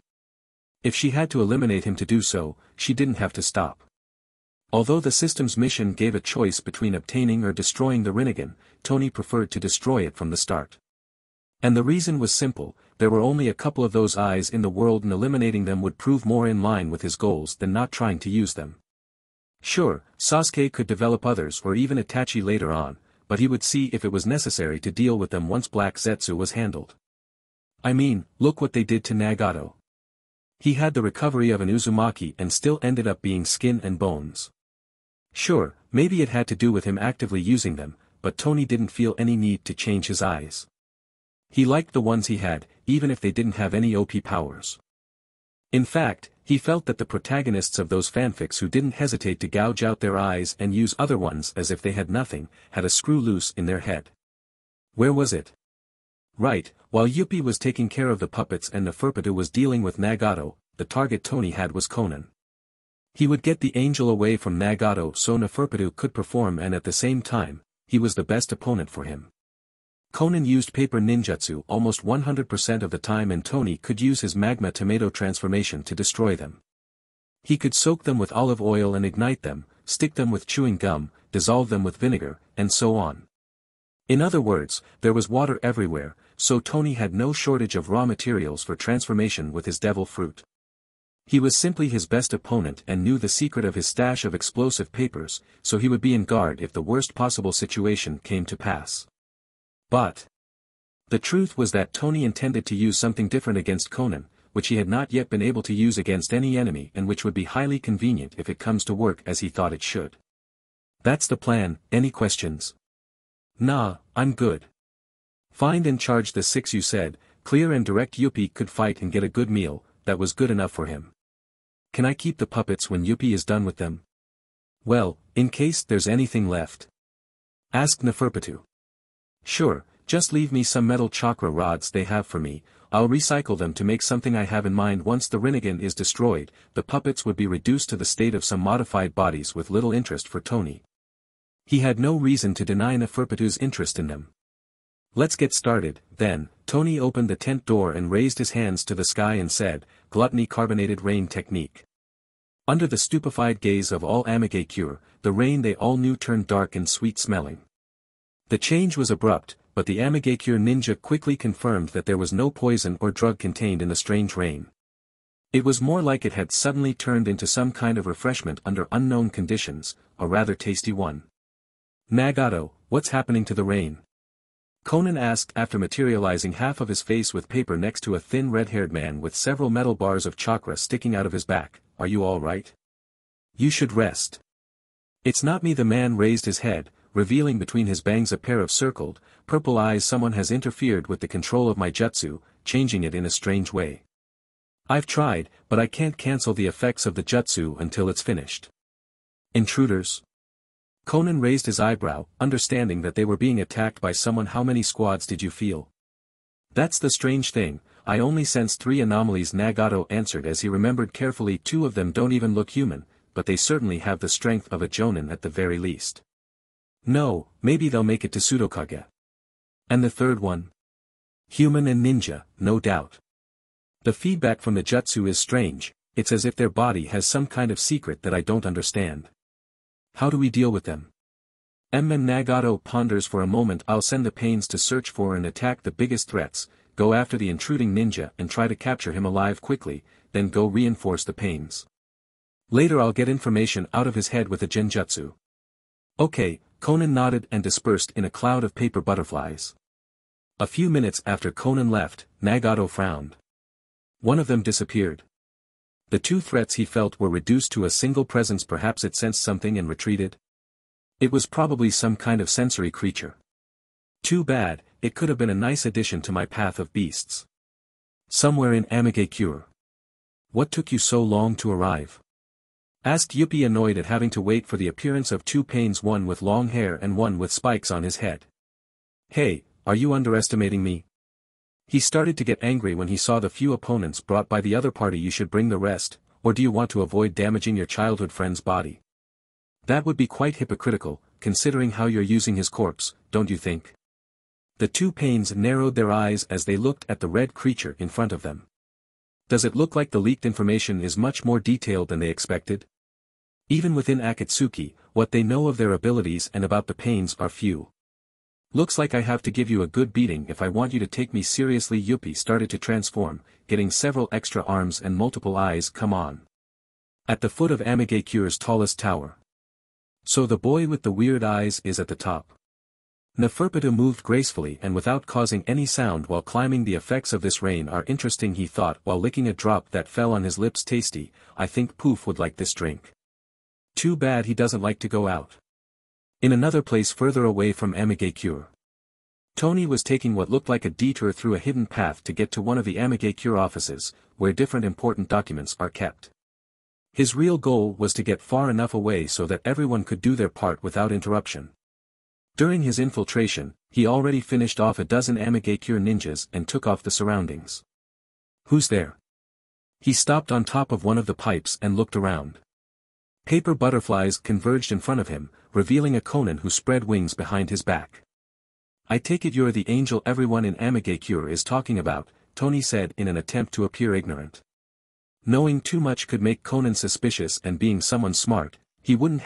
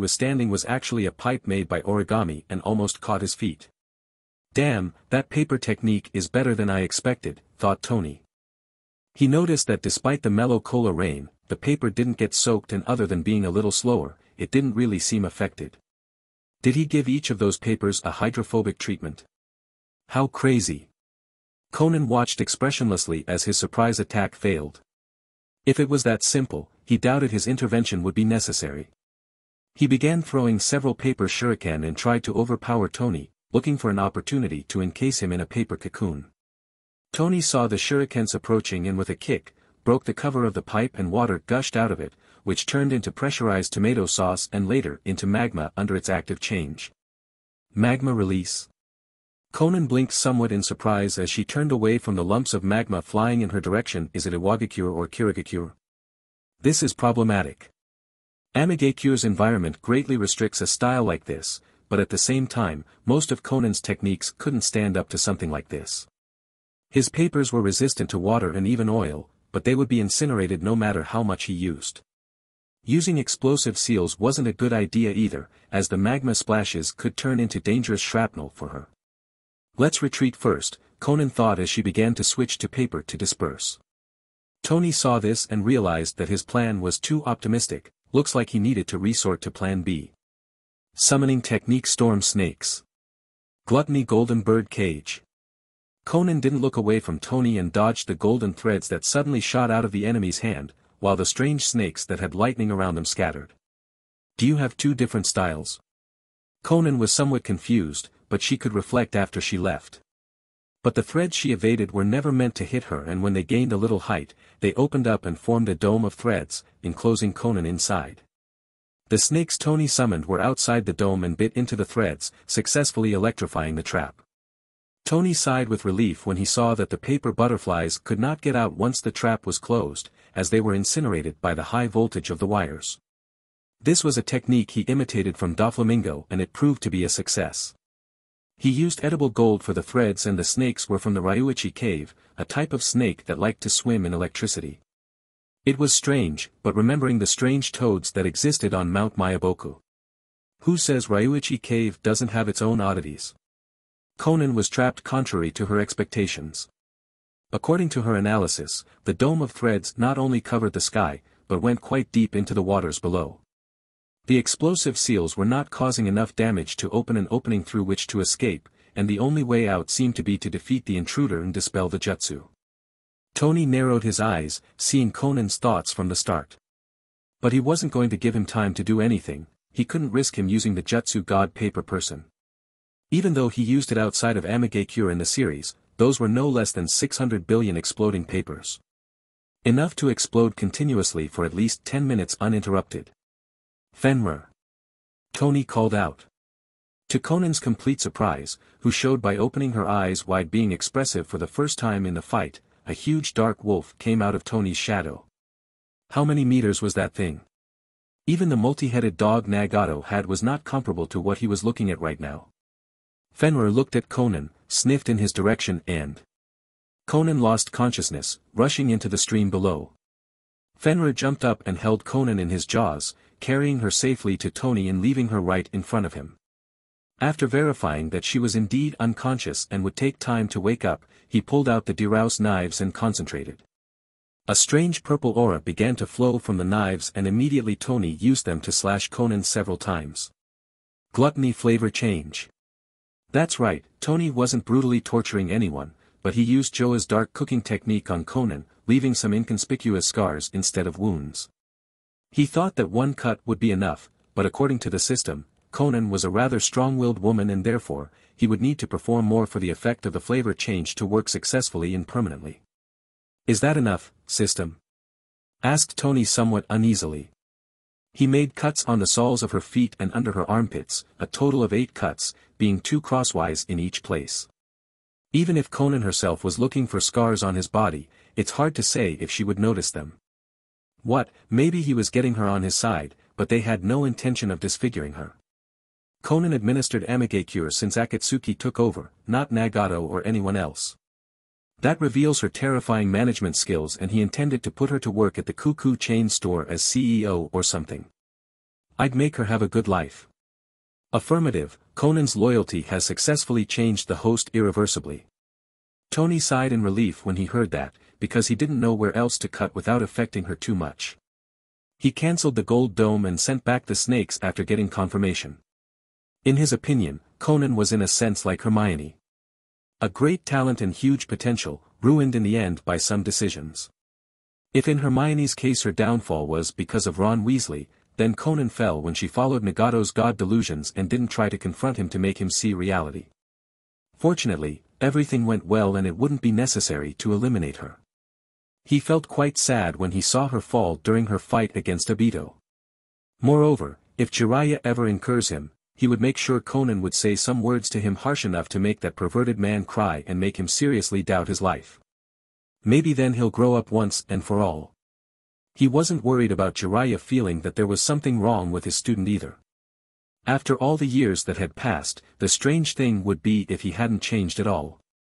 He could make up something like how they met long ago during their expansion of stores in the other major villages and Conan, convinced by his unmatched charisma and charm, became his spy. With Nagato and Yahiko's relationship, maybe Jiraiya has a lot of doubts or doesn't believe him at all, but without proof, he could go and shove his theories up a toad's ass. Since Jiraiya will be here later, he'll have a good discussion with Conan so he won't find loopholes once he wakes up. Wait a minute, Tony realized something. 𝐀𝐜𝐜𝐞 considers Conan their guardian angel and he's on my side now. Once I'm done with Nagato, could I take over 𝐀𝐜𝐜𝐞 without lifting a finger? The thought could not be pushed aside once it arose. Sure, I had plenty of stores, money and influence to a certain extent. But to have an entire village hidden away as his private force? Tempting. But it could also be very problematic, especially if conflicts with other villages broke out later. It is clear that Conan cannot be considered a strong enough deterrent as Hanzo was in the past. Better let him go. If he would seek power, then he would not have decided to destroy the Rinnegan.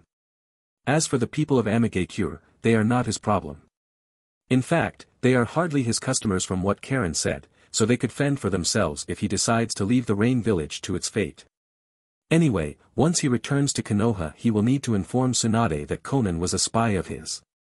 Maybe he'll have Conan file a restraining order against Jiraiya, just so that when he finds out, he'll feel like he's been kicked in the balls. Am I interrupting something? Neferpitou appeared while he was lost in his thoughts. Naya. Wow, I didn't know you liked to play like that too, he commented after seeing the scars on Conan. It's not what you think. Tony jumped up. He didn't want anyone to think he was devious like Orochimaru. Of course, don't worry. I'm so wrong. Although Neferpitou's words were clear, his tone and look didn't convey any kind of apology. Tony could only cover his face with his hands and shook his head. How did the Nagato thing end? I eliminated him, she commented as she sat down and swung her tail behind her. His perception was quite strong and he almost failed to catch him by surprise. I damaged the ligaments in my legs due to the force I had to use and had to heal afterwards, that's why it took me so long. So? Tony looked at her, waiting for more details. I cut off his head before he understood what was going on. I gouged out his eyes before crushing them like grapes and then, as you requested, his remains have been reduced to ashes to avoid leaving behind means of summoning. He pulled out several metal chakra rods that still had blood on the pointed end. Tony nodded, but still secretly examined the mission interface as they awaited Yuppie's arrival. Ding! The mission has been successfully accomplished. The rewards are being handed out. Reward would release edible food grimoire Black Clover Pea Thrower Plants vs. Zombies. Tony's eyebrow couldn't help but twitch when he read the last reward. I understand the wood release from what the system explained to me, and I think I remember something regarding the grimoire, but... seriously, sniper launcher. It wasn't even the version with 3 or 5 heads with a high rate of fire, but the most basic, or rather, classic, version of its kind. What use can I get out of this thing? The most annoying part was that the reward was, quite literally, a sharpshooter. 1. Not a summoning contract or a technique to create them. Ironic, considering he had just gotten the wood release, but he could just pull out one of these plants and transplant it. System, is this a mistake? No. The system is only allowed to deliver one specimen due to world restrictions, but the host should not underestimate the reward. It only needs a sunny place to survive, and a shot from this plant has the same momentum and damage as a cannonball, being deadly to ordinary people. Tony frowned, but did not pull the plant out. Right now he was surrounded by metal and water, not to mention that 𝒂𝐥𝐥 hadn't seen the sun in decades. Come to think of it, how could they not have gotten sick? So annoying. Yuppie joined them later. I was just starting to get amused when they started bringing out strange beasts, and suddenly, my prey stopped moving and collapsed, as if a puppet had had its strings cut. He complained. Do you know what happened? 𝒄𝒐𝒏𝒕𝒊𝒏𝒖𝒆 was staring at Conan's scars and Tony was examining Fenrir's fur, as if he found it very interesting. Yeah, I guess not. Yuppie scratched the back of his head and held out his hand. Hey, contractor. I need to eat to get my bad mood out. Hurry up and do your thing. 𝒄𝒐𝒏𝒕𝒊𝒏𝒖𝒆 turned and looked at Tony, clearly indicating that he was waiting for his share as well. What are you in the mood for today? Asked Tony as he looked around. Meat. Yuppie didn't hesitate. Many kinds of meat, with that thick brown sauce from last time. I want a big parfait, commented 𝒄𝒐𝒏𝒕𝒊𝒏𝒖𝒆. Good.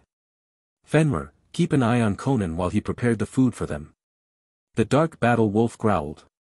Yes, I know you have a sore nose from using your father's technique. I'm sorry, when I come back I'll give you something very delicious to eat, Tony said. The reason why Conan fainted was that Fenrir used the same technique on her that Guinness used on Tony during their confrontation in the Gourmet Coliseum. But due to their young age and insufficient strength, they were not at the same level at all, and Fenrir could only knock someone unconscious for a few hours at most. Besides, his nose would be sore for a week. Tony jumped a few rooftops, and when he found a tall enough tower, he stabbed it with the derouse knives and used his devil fruit power to transform the building and everything in it into a giant mound of flesh, all made of none other than jewel flesh. The smell and juices burst out of nowhere while a light radiated from the flesh. To top it off, he altered the rain around the meat and transformed it into Yorkshire sauce. Ha ha ha. Yuppie got excited when he saw the scene and began to transform, causing several additional mouths to appear all over his body. This is what I was talking about. He jumped up and dove full body into the flesh building, starting to devour everything in his path without manners. This will keep him busy for a few hours, commented Tony as he jumped up and walked away from the place. Do you have any special cravings for the parfait? He asked 𝒄𝒏𝒕𝒊𝒏𝒖𝒆. Naya, I'm in the mood for something unfamiliar today. Surprise me. Tony sighed inwardly. If he didn't have an idea of this royal guard's tastes, he would be very worried. After all, there's nothing worse than someone who says surprise him with food and then refuses to eat when you show him the plate. After reaching another tower of a similar size to the one delivered to Yuppie, Tony stabbed at its surface again, and this time he had to try a little harder. From the bottom up, the tower transformed into a giant colorful parfait. Since Tony couldn't create the glass of the cup, he replaces it with a huge cup of the same type of cookie that would be used for ice cream. The bottom of the parfait has a slightly tart berry compote topped with some strawberries and melted chocolate. A layer of Greek yogurt with banana chunks that has been sprinkled with crushed vanilla caramelized peanuts. On top you can see several types of assorted cookies stuck into the whipped cream, with a glistening cherry topping the meal. Also, the rain around them was completely stopped, as it could with the cookie and spoil the beautiful artwork before 𝒄𝒏𝒕𝒊𝒏𝒖𝒆 would start eating. Perfect, nice working with you. Neferpitou licked her lips as she restlessly wagged her tail behind her, and after bending down for a few seconds to gather enough momentum, she jumped on top of the parfait to start eating.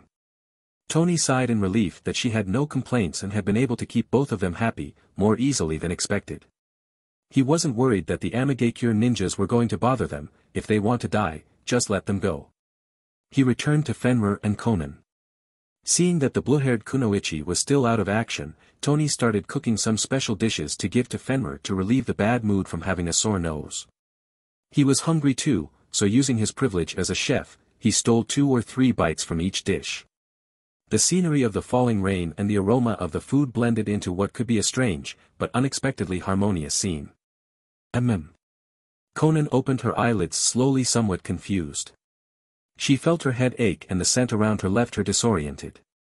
What was wrong with her? She had the feeling that something in her perception was different, but she couldn't quite place it. You can read my work first and more by joining my Patreon. Link in my profile. Conan's attitude after her awakening and when she was aware of everything was rather indifferent. Apparently Tony severely underestimated the flavor change he used on her. He almost expected her to be some sort of unwilling puppet, but from anyone's point of view, she didn't really change at all. She was still herself. She still had opinion and will, abilities and beliefs, memories and interests. Just slightly changed. Nagato's death. That was worth a sigh from Conan, though Tony didn't know if it was relief, resignation, or something else. It was as if Tony had always been a place above Nagato and Yahiko in Conan's heart, unknown to herself until now. Since she did not treat Conan coldly and knew her past, she quickly approached Tony, and in a few hours talking in the rain they managed to get to know each other very well. Conan sent some paper clones to reassure all of 𝒂𝐜𝐴𝐽𝐻 as they talked. You could tell he really needed someone to talk to without cover or manipulation or the need to control information and lie. He just needed someone to talk to in complete confidence. As Tony found out, even Nagato refused to be a willing listener for her since Yahiko's death, and that only stressed her out more. In fact, he was a bit surprised because he had the feeling that after venting, Conan had a less cold and more cheerful attitude, almost like in her youth. As if he had let go of a big anchor. Tony didn't need much to convince Conan to go along with his plan and reveal after the fact that she was actually always a spy working for him. It was enough for Tony to promise to send food and clothes to 𝒂𝐜𝐴𝐽𝐻 in case of crisis. While the flavor change made Conan become loyal to Tony, it was better to have a happy subordinate, more so when what he asks for can be done with a mere gesture with no trouble. It could also be considered as charity from the cuckoo store, as the war orphans would receive some level of support and be grateful to him. Of course, they had to fill in some gaps in his story for when he would face questioning from Jiraiya or Tsunade. How they met long ago, how Conan got separated from his 2 friends because of a difference in beliefs, etc. Tony was convinced that Tsunade wouldn't pose any problems once she said that 80% of the information she got from Akatsuki was actually passed on by Conan. The only person who could notice the lie would be Tayuya due to her infernal ears, but Tony just needed to talk to her upon his return, and he was confident that his girlfriend wouldn't rat him out. Even if he had to sacrifice his body in exchange for her silence. Several times. Do you think we can fool that pervert? Tony asked Conan. Jiraiya Sensei may be immature, but he's not stupid. I think he will have serious doubts about our history, answered Conan while combing Fenrir's fur with a paper comb that she folded herself, which apparently relaxed her. Who would expect Conan to be a lover of animals and their fluffiness? Tony only knew how much she loved origami. For example. No doubt he's wondering why I sent you the information and not him, Conan commented, exposing one of the obvious weaknesses. Just say you trust me more than him, it's not like you're lying, Tony dismissed. That's true. Conan reflected. In fact, she felt much more comfortable with Tony than with the sensei she didn't see for years and who never came back for them. But will he believe that you destroyed the Rinnegan and didn't keep it for yourself? I don't need her to believe me, said Tony pulling out a scroll. I have the Hokage's order. You can stick your doubt smeared in oil deep into your dirty. Tony. Interrupted Conan looking at him, language. Right, he forgot that Conan was actually still herself. I'm sorry, but you get my meaning, Tony laughed as he put the scroll away. By the way, do you know where the demonic statue, the Geto Mazo, is? Yes, Conan nodded, it's in a special subway room protected by several seals that only Nagato or I can open. Take me to the statue, we should still have time before Jiraiya arrives. Tony stood up and let Fenrir hide in his shadow. Yuppie and Neferpita returned after eating their payment, so he didn't need to keep an eye on them and have them eliminate Jiraiya by mistake. Follow me. Conan separated into paper butterflies and flew quickly in one direction as Tony chased after her. Tony wanted to try something with the statue that was the shell of the 10 tails. If he succeeded, it would solve a lot of things. But he needed to hurry, because even though it was only a few hours since Nagato was defeated, Obito and Zetsu could figure out that something was wrong and summoned the statue somewhere unknown. They reached a chamber deep in the earth and Conan lifted several layers of ceiling before they could enter its interior. Here it is, Conan pointed with her delicate white hand. It's uglier and bigger than I expected, Tony muttered as he approached him. Time was against him, so he didn't beat around the bush, and once he got close enough to the statue, he began to carry out his plan. Gourmet demon awakened gluttony's homunculus. Under Conan's incredulous gaze, Tony assumed his gourmet demon form and using his abilities, somewhat awkwardly swallowed the Geto Mazo into his separate space as a snake would a buffalo. Devil fruit awakening. The statue seemed to react to the strange energies trying to invade it. One was furiously trying to erode its existence and digest it, while another was trying to turn it into food to speed up the process. The white Zetsus on its underside began to act, or at least tried to. Indeed, it's not enough as long as it has the tailed beasts inside it, it will resist. Tony felt he needed to add something else to the mix in order to achieve his goal. Gluttony breath of N. Food grimoire, activate food magic gluttony's banquet. A large amount of mushrooms began to grow from the Geto Mazo and the resistance that was present because of the white Zetsus was heavily depleted. At the same time, the bijus that were enclosed in the statue were sucked out to prevent it from being able to use its chakra to put up a fight. Under the attack of so many strange forces, the statue started and ended up dissolving inside Tony and he felt a great increase in his strength.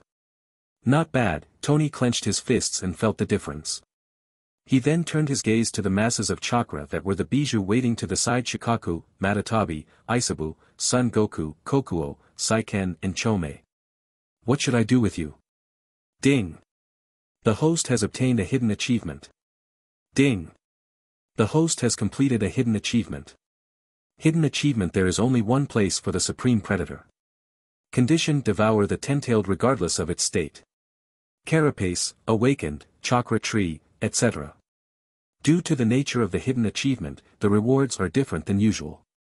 Hidden reward 1: due to Madara's cultivation with Hashirama's cells in the statue in the past, the host obtains full wood release.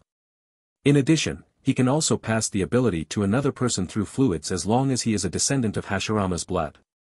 No side effects or faces appearing anywhere on the body. Hidden reward 2: due to the digestion of the white Zetsus and its origin, the modified turkey living dolls technique has been restructured and optimized into turkey spores. The host can now create white Zetsu spores and feed them with chakra to speed up the creation of dummies, without the need for the previous steps and ingredients. Hidden reward 3: because the host has devoured a higher life form, he has reached a new understanding about the origin of life, food immersion and the cycle. Gets the blueprint of the FLDSMDFR version Meatball Rain 2. That's something else. Tony was quite pleased with the surprise rewards here. I was complaining about the cut-down version of the wooden release and I get the full version. I'll have to make a good deal with Tsunade. The spore thing will prove convenient and save me a lot of time. Will I be able to take advantage of her espionage skill, or was only Black Zetsu that skilled? I don't remember. Although the FLDSMDFR thing will be a pain in the ass, Tony scratched his chin somewhat exasperated. I mean, the technological level of Naruto's world is very inconsistent. Advanced for some things and almost medieval for others. I'll have to study it carefully and see if I can leave it as an inheritance for my descendants. Technology isn't my thing either, and it could be worth as some sort of secret clan treasure or something. After all, I'm the only one who can supply the goods for my business because of my devil fruit, and this machine can solve that role when I'm not around in the future, as it only needs water to make a good meal. Just thinking about the amount of technical study and programming I'd need to do, he loses his appetite. Tony turned around to see Conan with his jaw unhinged and a blank stare. Maybe he should have asked him to wait outside. Conan, he called to snap her out of her shock, come on, I'll wait for Jiraiya's arrival with you and keep him at bay. I'll treat you to some jasmine tea to relax. We need to think if we left any important loopholes. Yes, Conan took a few seconds to follow Tony. Somewhere on Earth. Madara, I think Pain might be in trouble. Zetsu Black came out of the ground and looked at Obito, who was lying down looking at the sky, thinking about something with a distracted look. What do you mean? Obito straightened up and looked at Black Zetsu. I received information that Jiraiya is halfway to 𝒂𝐜𝐴, most likely to find out the situation there. Originally I wasn't too worried about it, but a few minutes ago I lost contact with the rest of the white Zetsus. He remarked, all of them. What? Obito jumped to his feet and without pausing formed a seal with his left hand. After 2 minutes of waiting, he frowned. Nagato is not responding to the body magic lantern jutsu. It's not normal, he never dares to let me wait so long. Is it possible that he's occupying his concentration in a fight and that's why he can't pay attention to us? Theorized Zetsu Black before shaking his head. I shouldn't, Jiraiya still had a run ahead of him. Was there someone else I didn't notice? If so, that person or team should have a full strength level or higher than Jiraiya. Otherwise, Nagato would be relaxed enough to respond, Obito said as he tried to think, is it Iwagakure? No, it's unlikely at this time. What do we do? Asked Zetsu Black uneasily, putting aside the pain puppets. We can't let anything happen to the Rinnegan. Otherwise, the Moon Eye plan will be ruined. Reassure yourself, Conan is with him, Obito reflected. She's Nagato's right-hand woman and she's just as interested as we are that nothing happens to him. She's practically his guardian angel, as ironic as that nickname is for her. She'd certainly sacrifice herself to give him a chance to escape if things go wrong. So the chances of anything happening to Nagato are almost nil as long as he doesn't leave her side, and we know he won't. I'm more worried about the white Zetsus problem. Did it ever happen in the past? Black Zetsu shook his head. The Geto Mazo statue can't be summoned if you don't have a genuine Rinnegan, otherwise, I might check what's going on. Obito looked at the clouds in the sky for a moment and returned his gaze to Black Zetsu. I have a bad feeling about it. Since you've lost contact, let's go in person to see what's going on. With our speed, it's only 2 days of travel. Even if it's just a missed alarm, we can take advantage of the trip to observe the attack on Konoha. I agree, Zetsu was even more uneasy than Obito thought he was. Rinnegan aside, the white Zetsus were a force he had been cultivating for years and he was very familiar with their use. He really couldn't think of a logical reason to lose contact so suddenly. A barrier? No, there were few barriers that could block their transmission of information. A seal? Even less possible, they would need to trap and seal every white Zetsu to accomplish that. The only thing that could explain the loss of contact was if all the white Zetsus died at once in all the different places they were, but that wasn't possible because of how far apart they were from each other. For mother's sake, what the hell was going on? Back to 𝒂𝐜𝐴. A small blue toad was swimming through the canals and looking around. After finding a hidden area in a corridor of pipes, it stopped and a hand larger than its entire body came out of its mouth. Jiraiya pulled the rest of his body out and turned his attention to his vicinity. Thanks for the ride, he thanked the toad, who vanished in a puff of smoke. Jiraiya lifted his head and with a few discreet movements, he blended into the crowd. It's time to gather information. Where should I start? I think I'll go to my favorite option after I get something to eat to get this cold out of my system. He approached a tea store to drink something hot and while he was trying to get information by posing as an absent-minded traveler, 2 𝒂𝐜𝐴 ninja approached him and he secretly raised his guard, preparing for a possible fight. Jiraiya, please come with us. Angel-sama is waiting for you, said one of them as his partner stared at him, clearly recognized as one of the Sannin of Konoha. Angel-sama? Jiraiya remembered what the shopkeeper said about the paper silhouette that hung in the store, saying that it brought good luck. Well, who am I to keep a lady waiting? She said in a joking tone, which no one laughed at to her discomfort. How did they find me so quickly? He thought uncomprehendingly as he followed them, attentive to his surroundings to avoid an ambush. If Tony would hear Jiraiya's question, he would really slap him twice in the face. He was wearing a flashy red outfit, with white hair that marked a stark contrast and a gigantic scroll on his back. You had to be a fool not to recognize him. Jiraiya was secretly surprised that despite following the 𝒂𝐜𝐴 ninja for several minutes, no attack or ambush occurred. It seemed that they were actually leading him to their leader. The three arrived at a tall tower in the central area of 𝒂𝐜𝐴𝐴, which faced west and had several offices inside. "This is it," the rain ninja indicated, pointing to the double door that led to the most important room in the tower. Jiraiya nodded, and as he approached the door, he raised his alertness again, ready to react the moment he sensed something was amiss. He entered and saw the equivalent of the Hokage's office, but more spacious and tidy with shades of gray and thin pipes on the sides. Two people were looking at him with little interest. "You took too long, Jiraiya," he heard from one of them, in a familiar voice. "What's going on here?" Jiraiya could see what was in front of him, but he couldn't make sense of it. Tony was sitting drinking some kind of tea next to a blue-haired kunoichi who was making origami with one hand and eating a chocolate frog with the other, who he recognized as his former apprentice, Conan. Why is it that whenever Tony is around someone is eating chocolate frogs in his presence? It couldn't be a coincidence. "Conan. You've become quite a woman, but I heard you died," Jiraiya commented as he tried to make sense of the scene and took a seat. "And what are you doing here, Tony?" "Stopping you from sending everything to with your selfishness," that was what Tony wanted to say, but instead he answered, "I came to get information from my spy." "Conan is your spy?" Jiraiya opened his eyes and his gaze went to Conan, who nodded calmly as he finished eating the chocolate frog. It wasn't polite to answer with a mouth full of food. "So you're the 𝒂𝐥𝐴𝐴 𝒂𝐴 ninja talk about?" "No, wait, answer me this first. What about Yahiko and Nagato?"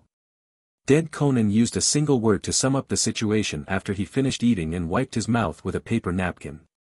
Jiraiya's expression became complicated and sad when he heard that his students died. "What happened?"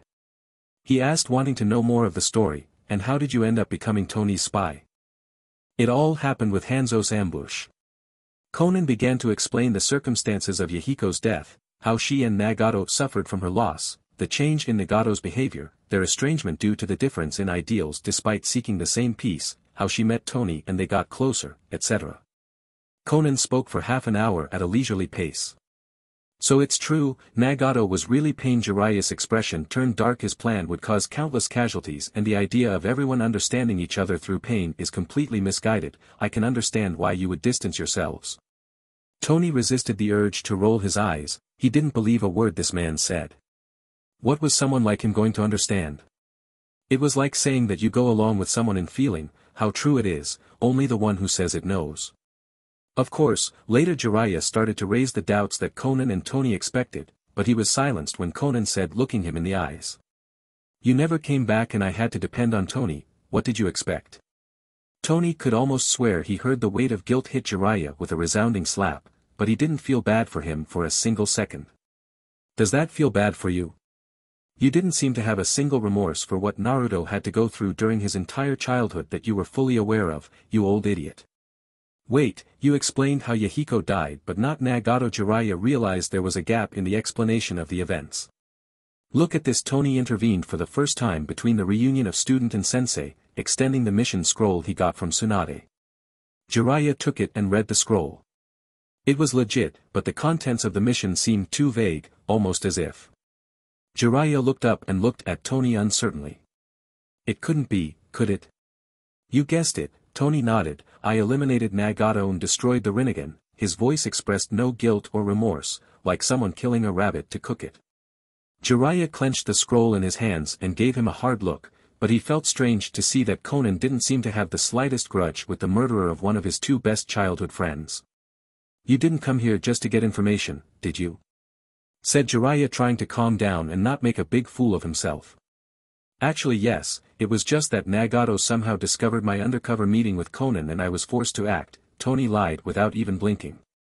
For some reason, he was happy to see Jiraiya's reaction to his words. Perhaps he detested this man more than he knew himself. "No, Tsunade told me you were strong, but Nagato had the Rinnegan and you couldn't have beaten him in such a short time.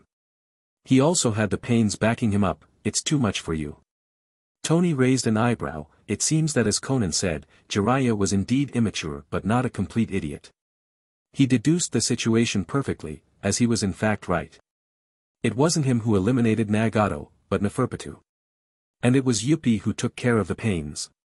"You're underestimating me by a very wide margin, Jiraiya," he replied with obvious dissatisfaction in his tone. "Conan can vouch if you need validation so badly. Jiraiya looked at Konan and she nodded calmly. In fact, he finished the fight with Nagato in less than an hour. Keep in mind that the Rinnegan was seriously draining Nagato. Despite having the physique of an Uzumaki, he was practically skin and bones. Once his real body was located, he was quite vulnerable, he explained as he used his paper jutsu to make a miniature version of Nagato's current appearance. Jiraiya examined the figure closely and ended up looking away. The rib bones were visible, the cheeks were sunken in and he had several rods stuck in his back. I could have found another way, he complained childishly. Maybe, said Tony with a shrug, but if someone points a gun at me with intent to eliminate, I eliminate him. Another way was to watch you die, but Tsunade and the others don't deserve to go through that pain just for you. It would have been so easy to let them eliminate you and then intervene. Tony couldn't help but sigh, he was too soft-hearted at times. Like when he thought of Kurenai's unborn baby and got involved in the fight with Akatsuki's zombie duo. And how do I know you don't have the Rinnegan with you? Jiraiya asked sharply. That's the best part, I don't need you to believe me. Jiraiya's expression changed and the murderous intent began to focus on Tony. Wait, did he say the last part out loud? Show me Nagato's body and let me search you, Jiraiya demanded as he stood up. The Rinnegan is too dangerous if it falls into the wrong hands. Tony looked genuinely perplexed at Jiraiya. He had saved him from his death, he had unhesitatingly destroyed the Rinnegan to prevent disasters out of greed and hunger for power, he had even saved Konan in a way so that he could live a happy life. And Jiraiya?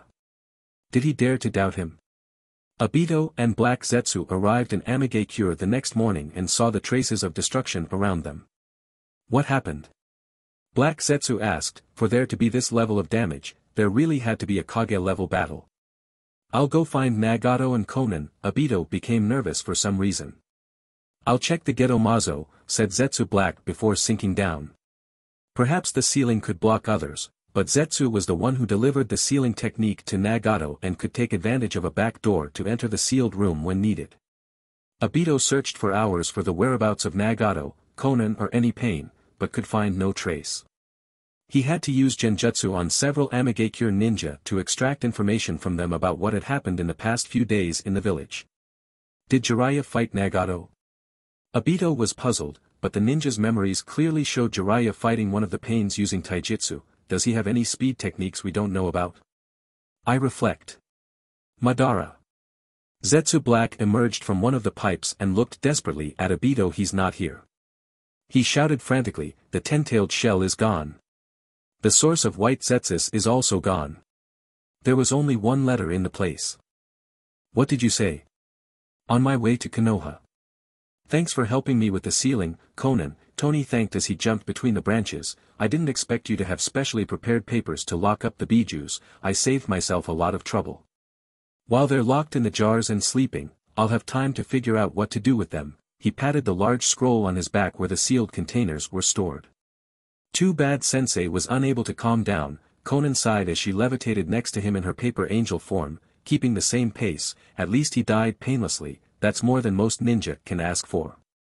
Yes, Tony really went over the edge with Jiraiya when he questioned him and eliminated him in the heat of the moment.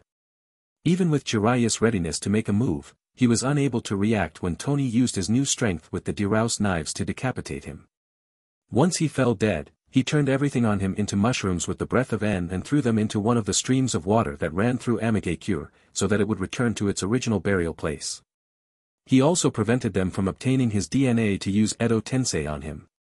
He didn't revive in the series and wasn't going to this time either.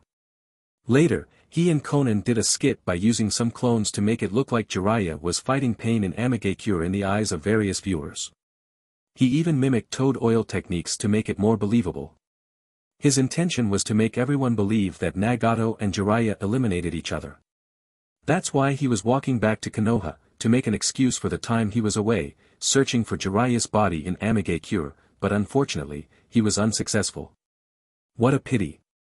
He wasn't too worried about Mount Myaboku's reaction. If the old toad tried to use the prophecies against him, he would open a new chain of stores serving sautéed frog legs.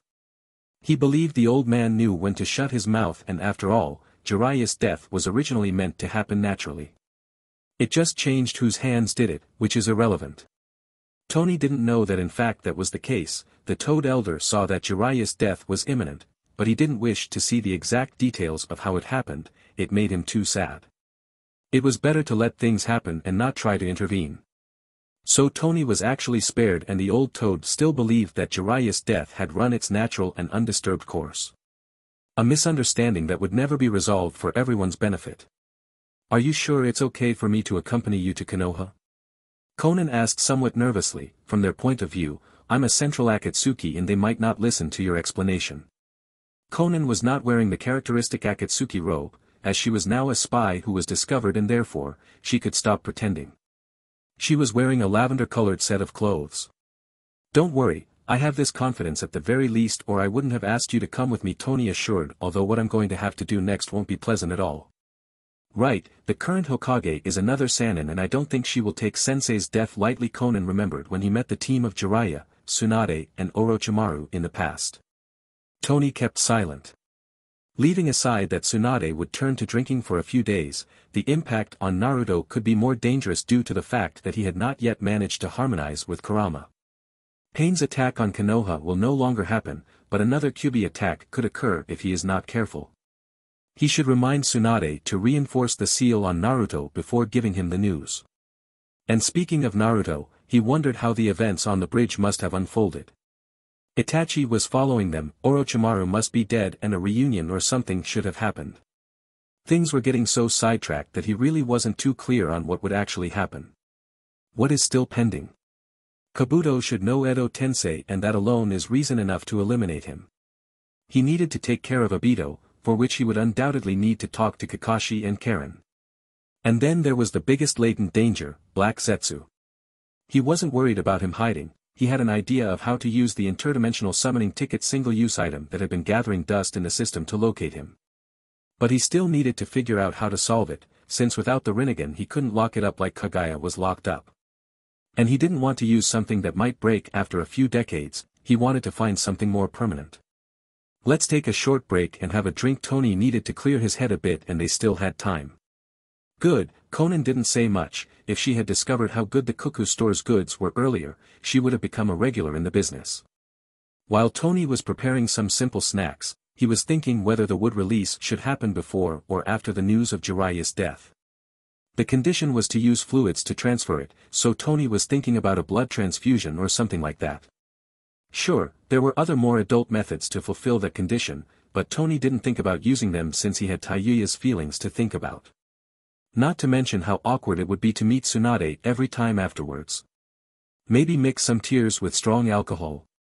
The return trip passed without haste, and when they were only half an hour away from reaching the village, Tony used the summoning technique to summon a pair of chocobos and ride them at full speed, giving the impression that he had rushed. Why didn't he return with the reverse summoning? Because he needed time to think about how to break the news of Jiraiya's death, so he accompanied Conan along the way to calm his emotions and readjust his mentality. He had the chocobos slow down as they crossed the gates, and he undid the summoning to jump onto the rooftops and head for Tsunade's office. Seems like Naruto and the others have already returned, he thought when in one of the streets he saw Sakura's back. She looks discouraged. What happened? He made a mental note to look for information about it later. Maybe she was just sad because she didn't convince Sasuke to return, or maybe something important happened. Tony and Conan landed at the Hokage's building and entered. Knock. Knock. Go ahead. Tsunade's voice came from inside and they entered the office. Tony-kun.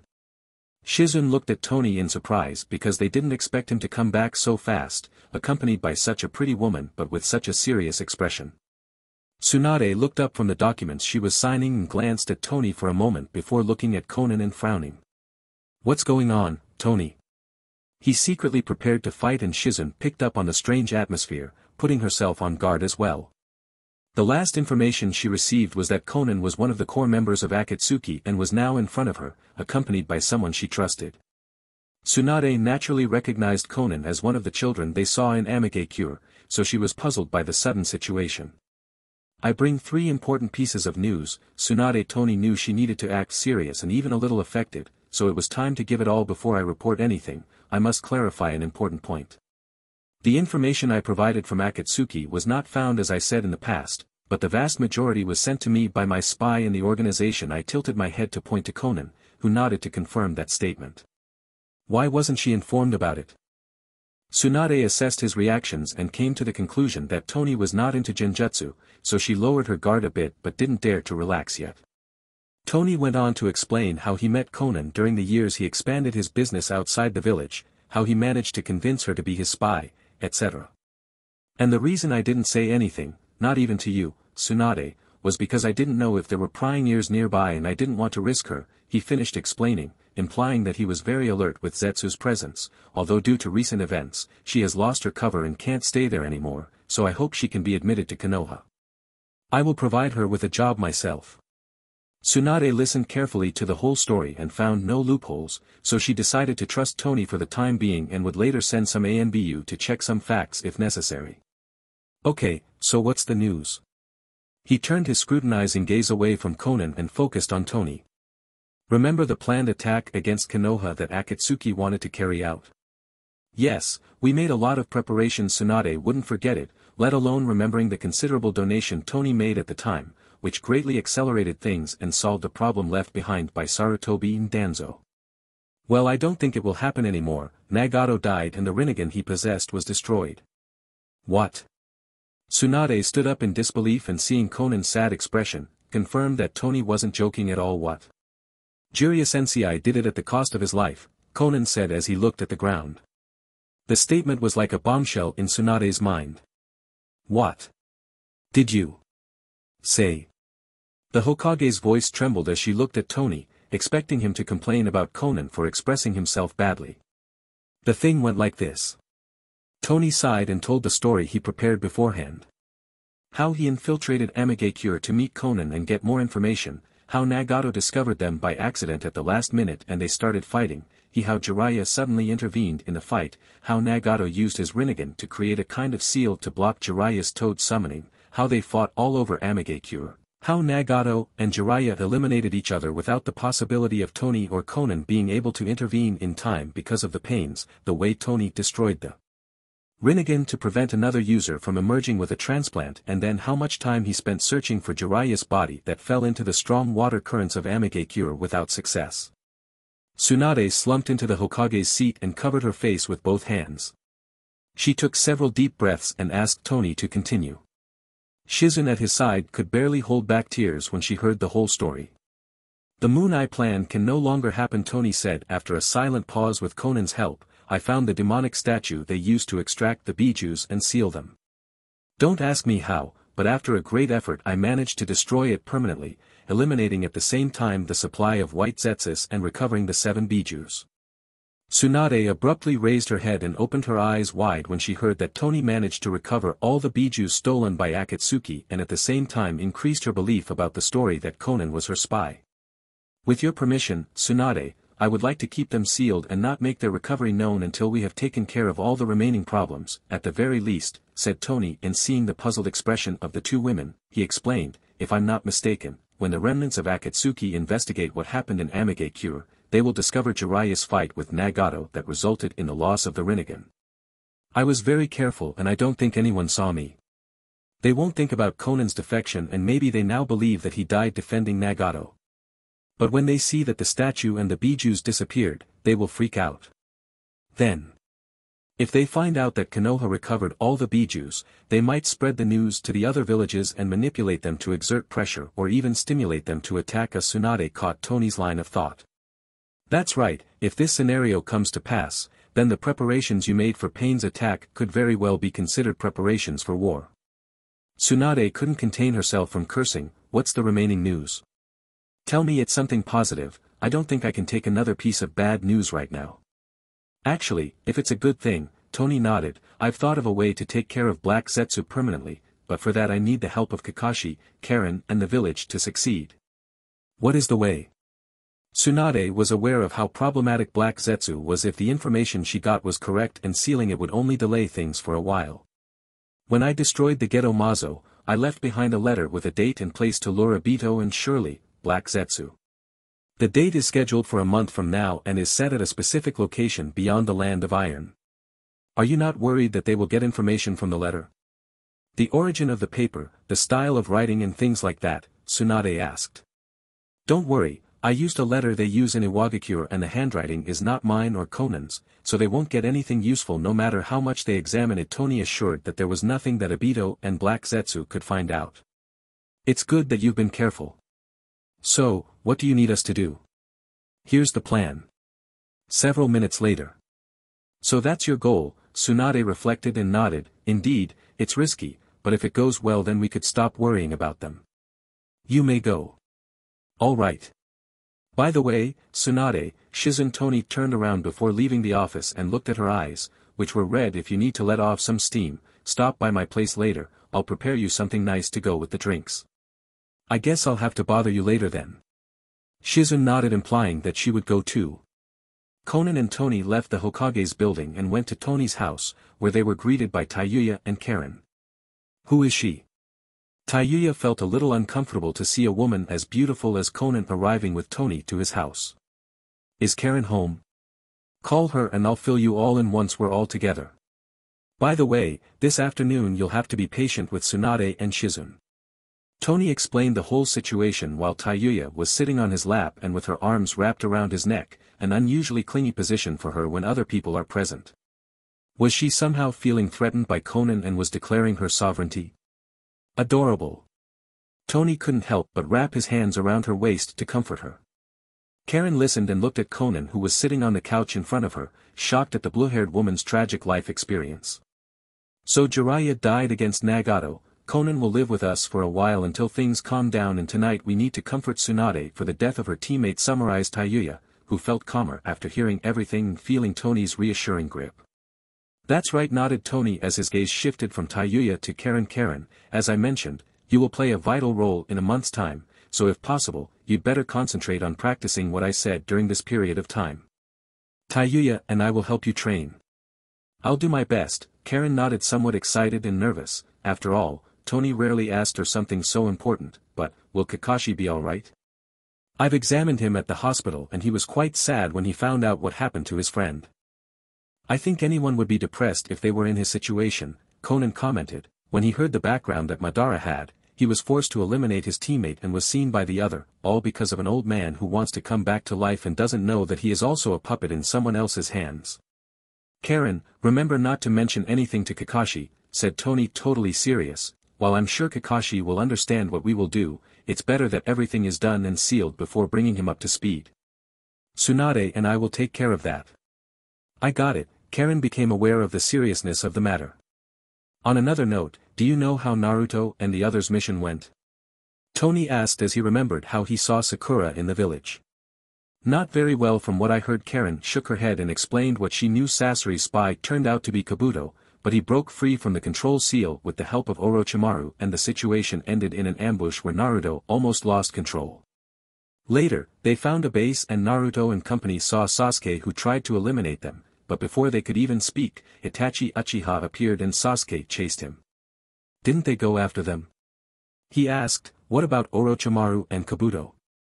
Sasuke was a minor character at this point, and once Black Zetsu was eliminated, he would lose any value in Tony's eyes even if he had the reincarnated chakra of one of the two sons of the Sage of the Six Paths. About that. Karen scratched her nose. Apparently the new captain of Naruto's team knocked them both out to keep them from chasing him. Tony raised his eyebrow. He didn't expect Yamato to be so decisive. The captain preferred to search Orochimaru's base, but Naruto and Sakura wouldn't listen to him. They weren't in good shape after the fight on the bridge, and getting into another one where two renegades-level ninjas was too dangerous, Karen clarified. After knocking them out, he inspected the hideout and found Orochimaru dead with a grotesque form torn to pieces. So in reality, Tsunade is the last of the three Sannin left alive. Did the captain retrieve Orochimaru's body? If Yamato took the remains of that grotesque snake form, then Kabuto could not use his strange intravenous method to obtain his second form. And if he doesn't obtain his second form, he might not be qualified to learn the Ryuichi Cave Sage mode. According to Tsunade, he did. Karen confirmed her suspicions. Tony nodded. That meant that the only threat Kabuto possessed was his knowledge of Orochimaru's modified Edo Tensei. Wait, how did Naruto and Sakura react? Tony was actually thinking only about Naruto's reaction, since he saw Sakura's state when she returned to the village with Konan. Sakura was disappointed of herself and did not stop saying that she had not improved enough, so she was determined to train even harder so that history would not repeat itself again. And Naruto? I don't know, Sakura didn't want to talk about it and I haven't seen him since he was knocked unconscious in the Konoha hospital for treatment. Tony frowned, something wasn't right. He reluctantly left Tayuya by his side and stood up preparing to leave. I'm sorry, I need to check something urgently. Talk and get to know each other a little while I'm gone, I left some strawberry brownies in the fridge. He left the house and jumped across the rooftops as he made his way back to Tsunade's office. Tony. Tsunade didn't expect him to return and thought she would only see him later when they went to her house. What's wrong? I just heard about Orochimaru and Sasuke. How did you? Tsunade was puzzled for a moment before she understood where the leak came from. Karen told you, didn't she? She must have told you when she got to the hospital. I didn't tell her to keep it to herself, but clearly the girl is incapable of keeping anything from you. Well, I'm her cool older brother, you know, Tony nodded. And why did you come? Tsunade asked, did you hear from Itachi? No, but Tony made a mental note to keep an eye out for it. He had no idea if Itachi succeeded in his purpose. I want to know Naruto's condition. I don't think he's happy right now. Tony saw that Shizen's face was not well, and it wasn't because of the tears she surely shed for Jiraiya when she left the office earlier. Naruto is in asylum. Tsunade watched as Tony looked at her, waiting for more details. She took a moment to consider and decided to continue. You know Naruto is the Jinchuriki of the nine-tailed one, right? Well, when he woke up and found out what happened in the actions of his team captain, Yamato, he went ballistic. Right now he's in a special sealing room until he calms down. This could turn out worse than I thought, Tony muttered as his expression darkened. What do you mean? Tsunade, Naruto doesn't know yet what happened to. He left the sentence in the air, but everyone knew he was referring to Jiraiya's death. Not yet, the news hasn't left these walls. Tsunade suddenly understood what Tony was referring to. Do you think that when he finds out, it could cause the nine-tailed seal to fail? Yes, for better or worse. You know that Naruto has lousy control over his emotions, hardly different from a small child on the fringes of his will. If he's already become like this just because he was knocked out for his own good, if he finds out about this now, it will only serve to fuel the flames and get the Kyuubi out, or he'll cool them dry and become completely depressed. Perhaps taking him to some psychologist from the Yamanaka clan should be considered. I think Tony has a point, Shizen commented. She was also worried about how Naruto would react to the news, and if the reaction was in the wrong way, in the worst of situations, it might become necessary for a new Jinchuriki to appear for the nine-tailed one. Something wasn't right with Tony since he came back from Amigakure with that blue-haired woman. Tayuya noticed that her boyfriend's heartbeat was slightly erratic, and from what she learned recently, it matched the rhythm of someone who feels guilty or is trying to hide something.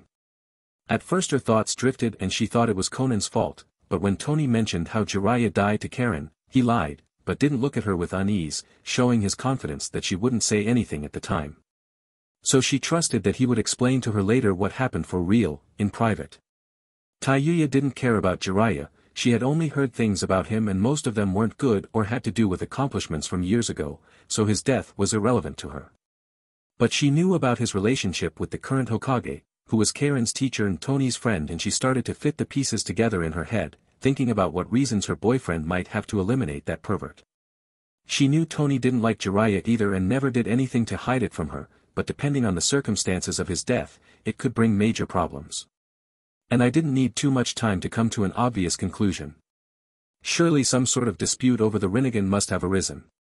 Perhaps Jiraiya couldn't resist the temptation of power and tried to attack Tony to snatch them away. Pushing those thoughts to the back of his head, he helped Tony during dinner when Tsunade tried to drown her sorrow in alcohol. Shizen also drank considerably more than usual, but all at the behest of Tsunade herself. In fact, there was no one that night who wouldn't touch the booze. Fortunately for everyone, Tony was already expecting something like this and made sure that the drink that night was strong enough for Tsunade, but didn't cause too much of a hangover. Even to this day I am still amazed at the variety of food and drink available to her. The next morning, Tsunade and Shizen returned to the Hokage's office after spending the night at our house. She was still depressed, but letting loose throughout the night seemed to help her mourning process a lot, accompanied by her friends. I believe a funeral will be arranged in a few days, but no exact date was said. The fall of a sannin can cause temptation and make people from other villages believe that Konoha is weakened. The matter has to be handled carefully so that it doesn't blow up. Who would have thought, even dead, that man is still causing trouble? Karen went with Conan to show him around the village, acting as a tour guide, since in the afternoon she was going to train with Tony his strange abilities. This left Tony and I alone, where after activating some counter-espionage seals, she whispered the truth in my ear. I wasn't too surprised, it was really along the lines I expected, and it was a conflict because of the Rinnegan. Tony even admitted that he didn't expect to succeed in his impulsive attack. Jiraiya was supposed to be one of the most powerful shinobi in the world and should have managed to block, if not dodge his attack, thanks to his years of experience and combat instincts.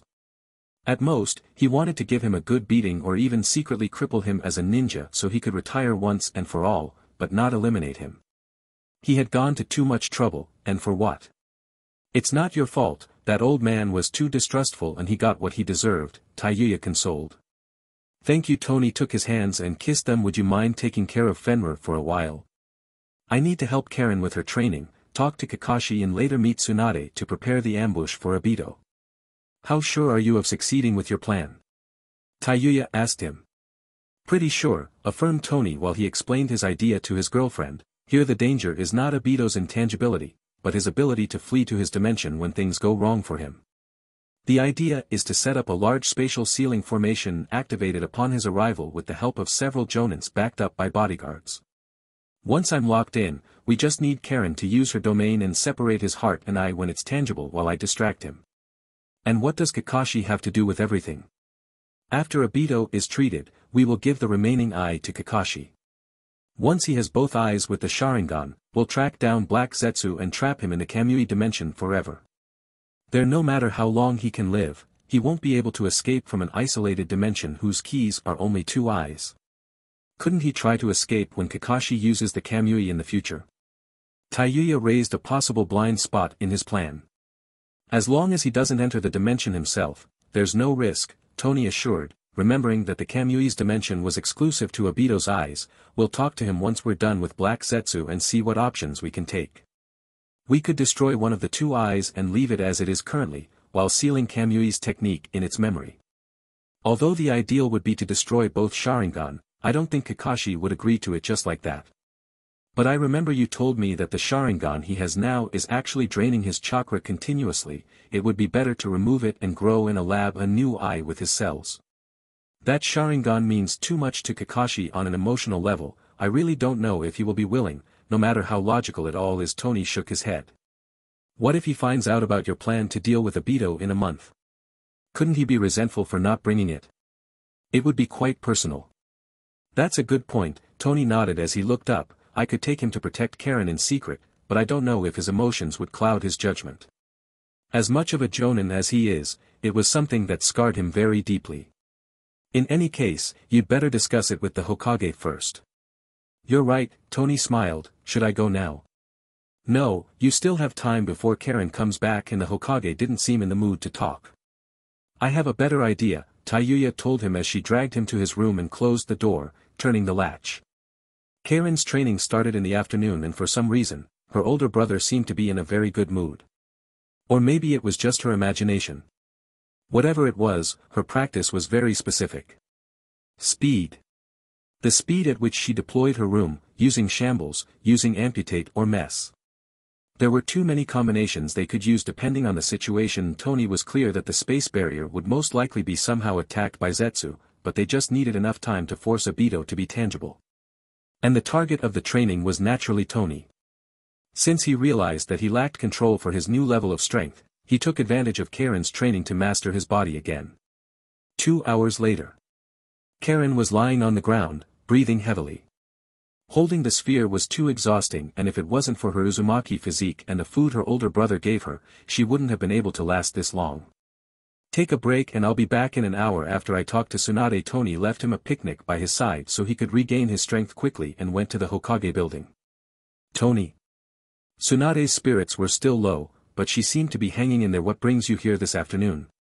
I wanted to stop by and have a word and see how you're doing, Tony replied, with a slightly worried expression.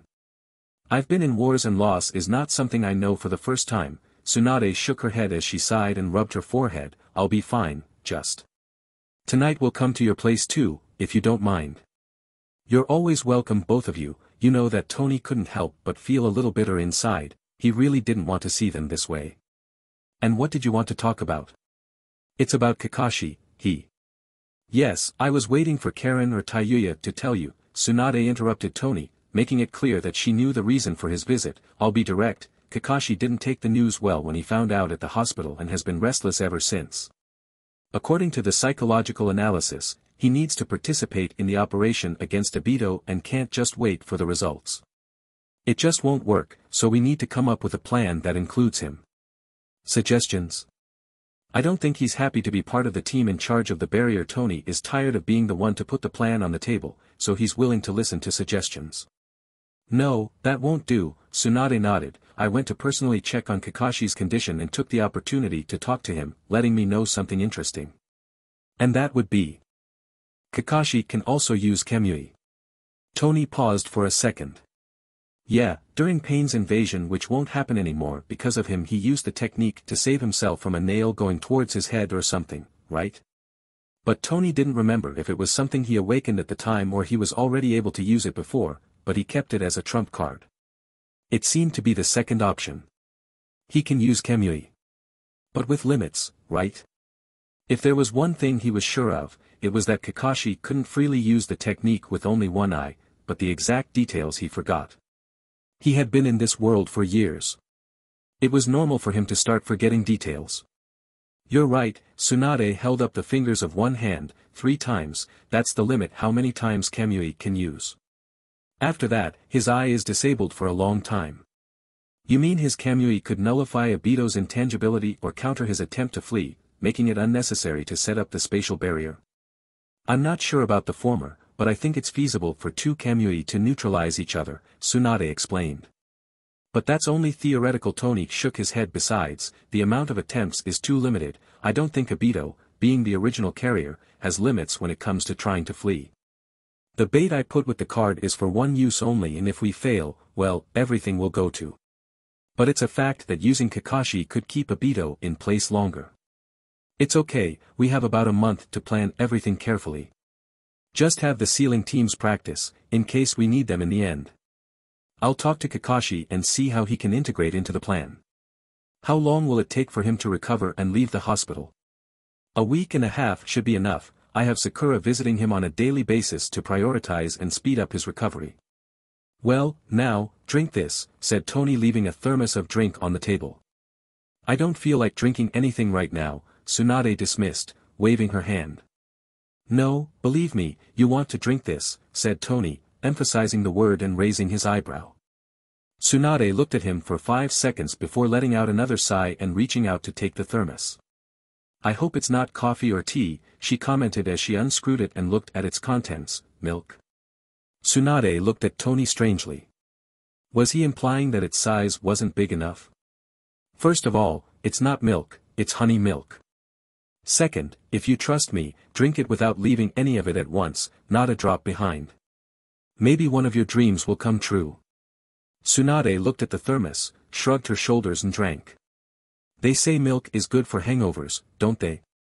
The milk had a sweet, velvety taste that whetted her appetite. Before he knew it, he emptied the entire 1-liter thermos and slammed the table with it as he wiped his lips with the back of his hand. Nice, said Tsunade. Give her a moment. Huh? Tsunade looked blankly at Tony. A few seconds later, she felt a change in her chakra before it returned to normal.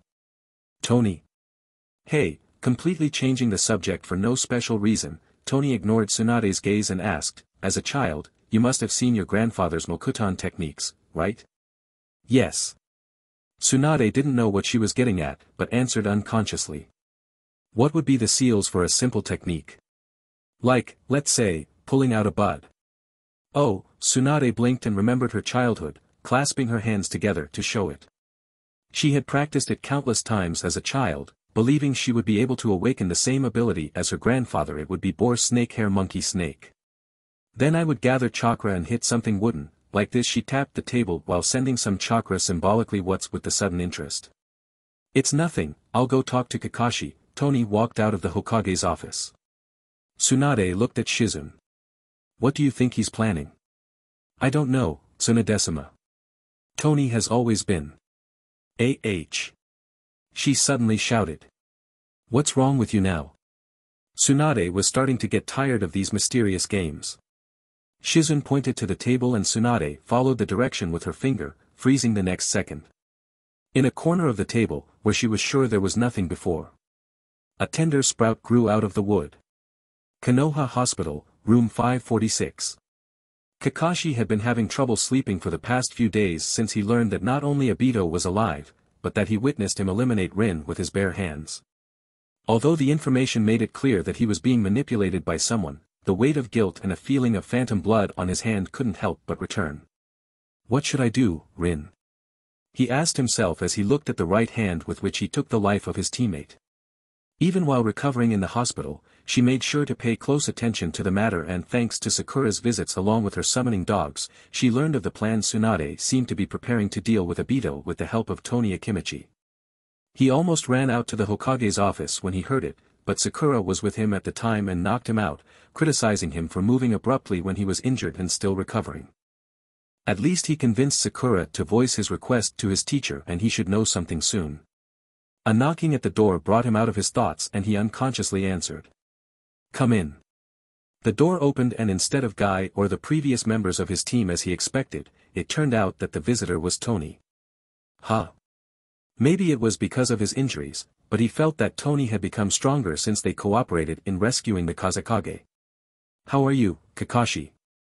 I brought you some rainbow fruit, eat it when you're hungry. That's nice of you, thank you, Kakashi answered while swallowing saliva from the tingling aroma the fruit left on his sensitive trained nose. He had to shake his head to focus his thoughts regarding that matter, the Hokage.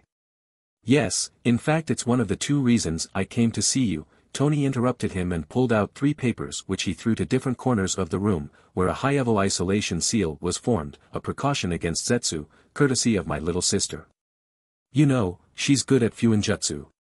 Too bad these seals are one-time consumable. So you know? Kakashi asked nervously. Yes, Tsunade explained to me about the Kamui and your fervent desire to participate in the operation, nodded Tony as he took a seat next to the bed and looked at Kakashi.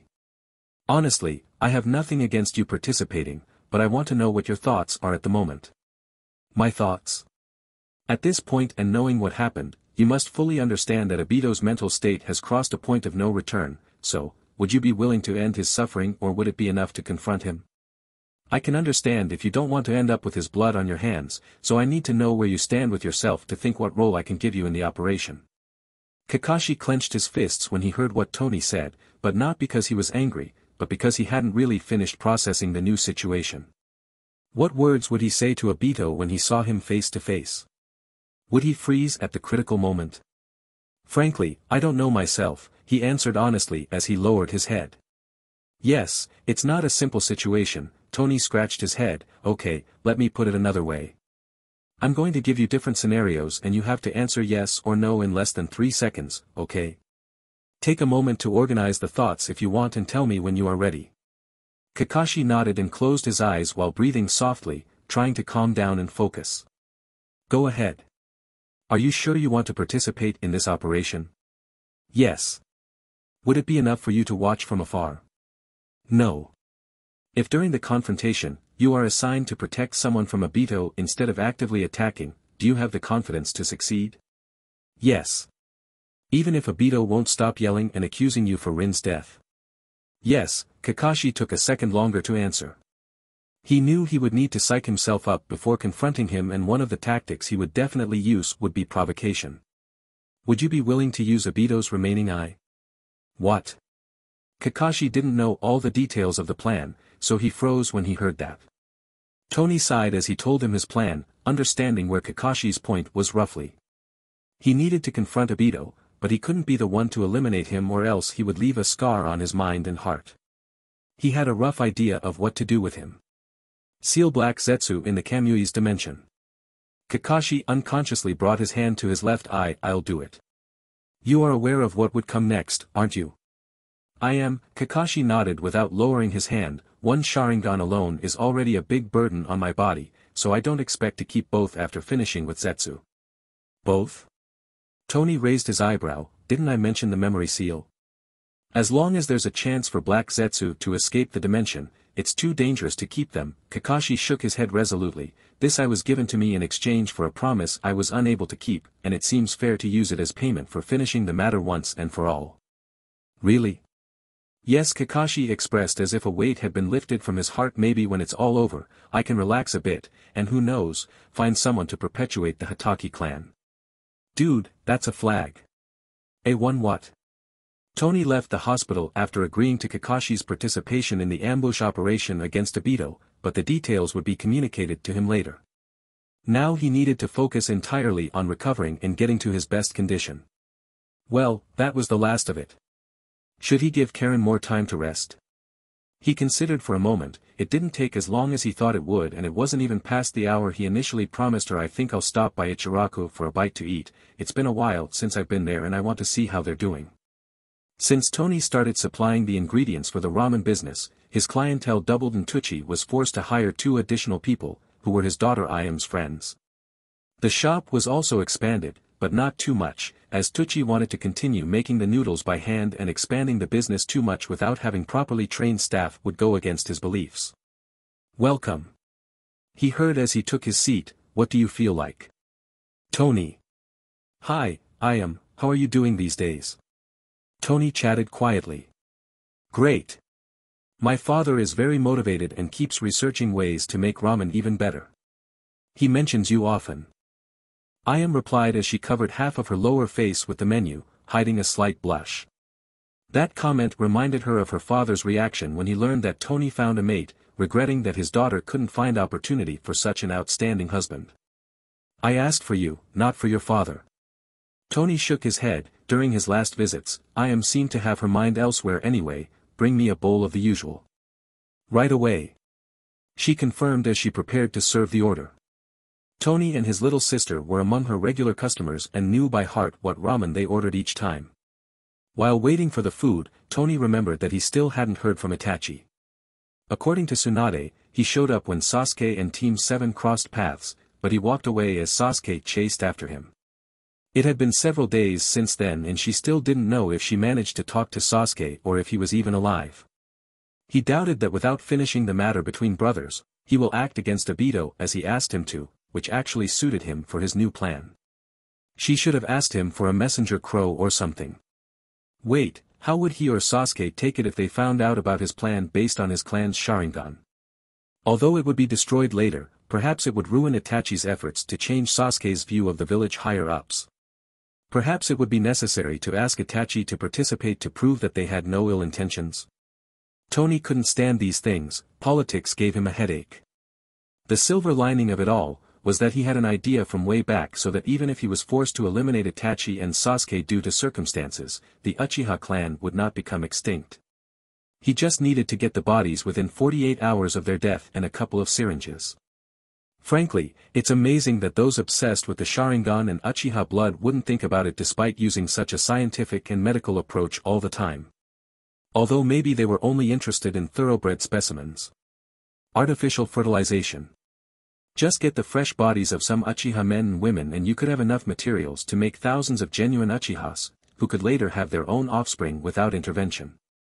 From what he saw in the series, you wouldn't even need to find surrogate mothers. They could grow the fetuses in those futuristic tubes in the labs until 9 months of maturation.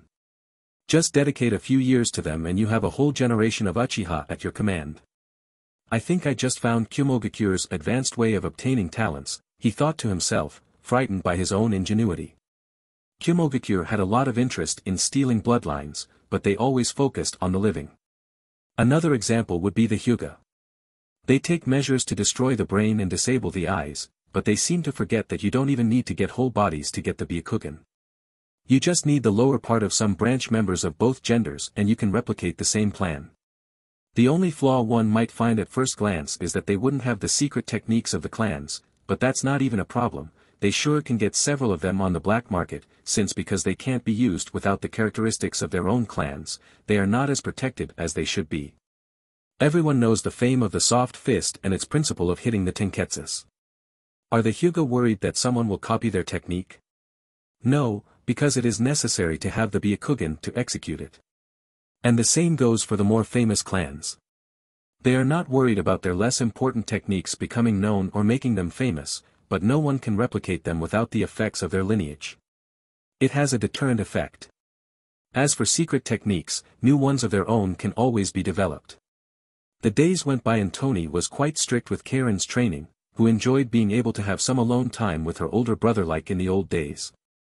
Conan integrated without too much hassle into the cuckoo store under a new identity and image and got a quiet job, which he was good at, wasn't related to the war and was well paid. He even found a house near Tony's to move into. What, Tony wasn't going to make her work for him for free, just because she was loyal to him didn't mean she wouldn't need to eat, clothe herself or anything else human. He would let her have the life she wanted and live it without interfering. There was a saying that a happy employee is a productive employee. After 2 weeks, Tsunade managed to pull herself out of her pit of sadness and decided that Jiraiya's funeral would only take place once Black Zetsu was caught. By then, the biggest threat would be out and they could spread the news that he died a hero. Tony didn't comment on the matter, instead, he asked her to keep an eye out for any information involving Kabuto. While the captain of Team 7 took away the remains in Orochimaru's lair, preventing him from obtaining his second form, they still needed to deal with the troublesome Edo Tensei. Now, things don't always go as one expects. Tony was currently in training ground number 13, seeing 2 figures during the night that he did not expect to meet either at this time, or at the same time. Itachi and Sasuke Uchiha. Did he manage to convince Sasuke not to take revenge on the village and its inhabitants? While Itachi maintained a serene appearance, Sasuke kept his gaze in the distance gazing at the moon, somewhat uneasy about the encounter with Tony. For some reason, despite all his training over the years outside the village, he felt the other party could be a threat. Can I have an update? Tony couldn't stand the staring contest any longer and broke the silence after 5 minutes of stillness. While I'm glad to see you both, I'm a bit disoriented with the current situation. Although he was glad that they seemed to have made peace, wasn't this too strange? Or was it because of their sibling relationship? If so, I could understand it a little. No, not at all. This was weird. 𝒉𝒨 explained everything to me, Sasuke said with a bad mood in his voice. 𝒉𝒨. Tony watched as Itachi traced a faint smile and it was clear that whatever happened between them at least mended their brotherly relationship. Shut up. Sasuke looked at him and protested his mockery, evidently somewhat embarrassed. Sasuke. Itachi reminded him that he had to behave himself, these years with Orochimaru had inflated his younger brother's ego. It was clear to Itachi that Danzo's downfall and those responsible for the Uchiha extermination ended as they did because of Tony's actions. It was information he gathered firsthand himself during the time he researched to see if Tony's dishes really could cure his condition. Never mind. Tony shook his hand, indicating that he didn't take Sasuke's attitude seriously. So, I'm not going to take revenge on the village, if that's what you're asking, said Sasuke looking away as he clicked his tongue. Great, that saves me a lot of work and I'm sure Naruto and Sakura will be happy to see you back, nodded Tony, happy to not have to go out of his way to eliminate Sasuke in his current state. Tsunade has even kept the Uchiha compound intact so you two can move in at any time. Now, Itachi, about what we talked about. I succeeded, he said without changing his expression. Oh, great, you were. What? Tony finished processing Itachi's words in his mind and understood their meaning. Really? Yeah, it was much easier with Sasuke's help, Itachi assured, wanting to show off his little brother's accomplishment.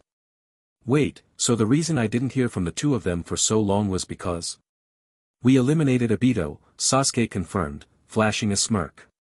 It wasn't easy at all, but they were able to eliminate that crazy traitor. What about his Sharingan?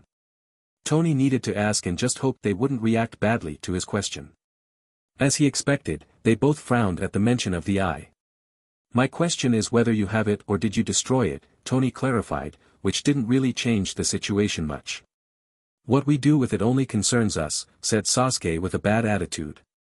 Is there anything we don't know? Itachi asked with a much more objective attitude. Tony had no choice but to tell them about his plan to seal Zetsu black. Indeed, if Zetsu is as you say, sealing him in another dimension with no possibility of return would be the most ideal, nodded Itachi, realizing that there was no greed involved in the previous question, but I remember that Kakashi should have Obito's other Sharingan, can't he use the Kamui? Sasuke's ear twitched, in fact he almost forgot that there was still a Sharingan outside the clan, in possession of his former sensei. I forgot Kakashi. Tony patted his face and the two Uchihas looked at him without understanding what the problem was. I wanted him to participate in the mission in order to solve the story they had between them, but now I don't know how he would react. Wait, you still didn't tell me if you have it or it has been destroyed. A red feathered crow separated from Itachi and revealed a Sharingan in his eye. We have it, Itachi showed, and after giving Sasuke a brief glance, he added, we know Kakashi and I know he will take the matter seriously, it's not a problem to lend him the eye. But, you'll probably have a hard time tracking down Black Zetsu. We weren't exactly discreet in our confrontation and who knows where he hid. Never mind, as long as he's on the planet, I'll be able to find him, Tony assured, remembering his plan to track him. Leaving aside the Sharingan loan, did you by any chance seal Obito's body? In fact, why? Said Sasuke as he pulled out a scroll from his sleeve. Despite everything he did, I think the only way to give Kakashi some peace is to allow him to bury his old teammate. And I don't think you guys would agree to bury him in your clan's graveyard, would you? They both shook their heads. After what happened, Obito simply lost that right. Itachi knew it was the same, but he couldn't tell if Sasuke would listen to him when the time came. As the three lapsed into another moment of silence, Tony suddenly remembered the hellishly difficult training he put Karen through. My little sister is going to eliminate me, he thought, crying comically inside. Waking Tsunade at midnight didn't do much wonders for her mood, but seeing the last two Uchiha survivors, she understood that something important happened and they moved to the Hokage building. After some explanations and clarifications. Things are getting more and more twisted, said Tsunade as she rubbed her forehead. First came the village's extensive preparations for Pain's massive attack that never happened, and now the sealing team that had been training overtime for days had missed their target. All that was Rio. Well, at least Tony didn't ask for the funds he donated to be returned. Look on the bright side, Naruto will calm down when he sees Sasuke, Tony wanted to cheer her up. What has that idiot been doing? Asked Sasuke. He threw a tantrum, some Tony, not wanting to point out that Tsunade locked him up until he calmed down in a special sealing room, but I think you should see Sakura first. That's right. Tsunade supported the idea, her disciple will be in for a treat. Itachi looked at Sasuke, with a look of admiration and meaning obviated. It seems that in my absence, you did not forget to plan to repopulate the clan. He said with a proud tone. That's not it. Sasuke looked at everyone present with a dark face. By the way, should we wait until the morning to tell Kakashi? Said in a more serious tone Tony. I'll explain it to him myself. Tsunade raised her hand, making it clear that it was not a matter to discuss and was determined. I have more experience than you with these things, so I should be able to reduce the impact of the news. That's fine. Who was going to refuse the Hokage's order? As Tony said, the Uchiha compound has not been touched, so you can sleep there tonight, said Tsunade, turning her gaze to the Uchiha. Tomorrow I will look for all the documentation and ask you to sign some papers to return the property, techniques, and so on that the village improperly confiscated. Won't there be any opposition to getting these things back? We were renegade ninja. Itachi, you went to bring information from Akatsuki as a mole, and Sasuke eliminated the renegade ninja Orochimaru, both acting in a secret mission that only the Hokage knows about, Tsunade said at once. Fixed. Anything else? The three present exchanged glances. That should settle it, shouldn't it? Then all that's left is to take care of Black Zetsu and Kabuto, Tony concluded. Kabuto? He's smart, but he's no threat without Orochimaru backing him up, Sasuke frowned. I can't believe that of all people, you would say that, Tony replied with his mouth hanging open. Never mind, let's focus on the immortal creature and then move on to Kabuto. You said you can locate him whenever and wherever he is? Tsunade wanted to confirm. Yes, remember the mission I asked the village for a while ago? Tony looked at her with a meaningful expression. I'll have some help. Oh, that explains everything, Tsunade nodded, remembering her experience at the Colosseum. She was still digesting the benefits they got from there. Before I forget, Tony turned to Itachi and Sasuke, just in case, if you come to visit my house, come in through the door. I have a little one that might accidentally bite you otherwise. A dog? It won't be that big of a deal, Sasuke dismissed. Itachi saw Tsunade start to sweat when Tony mentioned the little guy, so he made a mental note not to push his luck. Besides, his upbringing would preclude sneaking into a friend's house like this. Anyway, when should we go for Black Zetsu?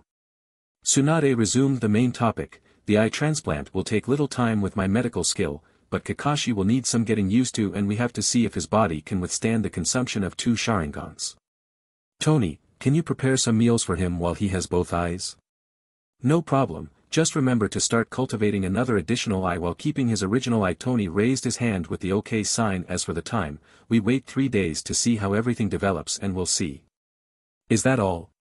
Asked Tsunade as she stood up and yawned. Good, I feel like going back to bed. See you tomorrow. They all left the Hokage building and went their respective ways. As she walked through the streets under the light of the street lamps, a familiar sound echoed in her head. Ding! A new mission has been issued. System. I already thought it was strange that you didn't give me any mission to deal with Obito. That was a decision made by the host, and the system won't issue a mission just because of that. Really? I mean, seeing how Kakuzu and Heiden's mission went, I almost expected you to want to avenge the loss of culinary specialties exclusive to the Uchiha Cal. The system didn't consider that. Well, it's too late anyway. Tony shrugged as he kept walking. Let's see what new mission there is. Showing the mission info. Will we reach 2 million before the end of the fanfic? Let's see what new mission there is, said Tony. Mission distractions must go away. Task Obito's sudden death has made Black Zetsu feel that his meticulous plans for years are going down the drain, and he has gone into hiding to reassure himself, considering whether he should try to hold on to the last shred of hope for his plan or let time pass to start a new one from scratch when another Rinnegan reappears in the world. The host will not be able to concentrate on creating new dishes as long as this individual roams freely, which is unacceptable to the system. Encourage Black Zetsu to never bother you again. Uncompleted. Reward method to practice Enbu. Chocolate coins 1.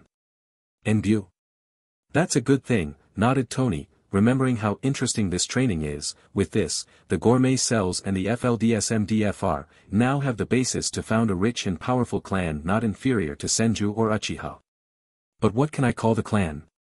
I mean, I was adopted by the Akimichi clan and carry their surname. Taiyuya has Uzumaki blood, but he also has the gourmet cells. He couldn't say that he was taking back the Uzumaki clan, and believing that he is a branch of the Akimichi clan wasn't correct either, even though they both have strengths intrinsically related to food. There's no use thinking about it now. Tony shook his head, realizing he's being too hasty. Just the machine, it will take time to build it. Let's leave this for the future me. He read the description carefully. I guess Black Zetsu's last sliver of hope must be a resurrected Madara, or he'll try to manipulate Kabuto.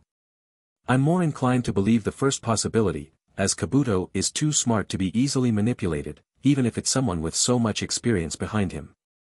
Tony knew that Kabuto wouldn't pursue something as cheap as revenge against Konoha if he didn't benefit from it after Orochimaru's death, as he took control of all the facilities, research and subjects he had. The problem was that once Madara was resurrected with the Edo Tensei, his strength would not only prevent him from being controlled or limited like other resurrected, but he would have an infinite amount of chakra and an immortal body. The Rinnegan that would return him to the world of the living no longer existed, so he could not be eliminated, only sealed or released from the technique by the caster's will. I guess I'm forgetting about the real Madara. Tony shook his head and put the matter to the back of his mind as he walked into his house and lay down on his bed, where he found Taiyuya sleeping peacefully. He lay down hugging her and closed his eyes. The next morning, the village was in an uproar as they learned of the return of the 2 Uchiha after their top-secret mission after so many years. Sasuke and Sakura's reunion made Tsunade laugh so hard that she fell backwards from the Hokage chair, while Naruto was crying with happiness on the side with a footmark on his face for getting his friend and rival back. Tsunade took advantage of that overflowing happiness and told them privately about Jiraiya's death. While it resulted in a huge shock for Naruto, the combinations of negative emotions that arose and the positive ones from the recent event found some balance and prevented it from getting out of control this time, to the relief of everyone who was secretly worried. Kakashi underwent the eye transplant operation and 2 hours later, he was already adapted thanks to Tony's specially prepared food, which accelerated the progress and made it possible for him to supply enough chakra to both eyes. As Tony speculated, the burden of having both eyes was not small, and if it wasn't for his food, Kakashi wouldn't have been able to withstand the wear and tear they put on his body for a long time. "Give me 1 day to familiarize myself with my new state and it will be enough," Kakashi stated with full confidence in the hospital room.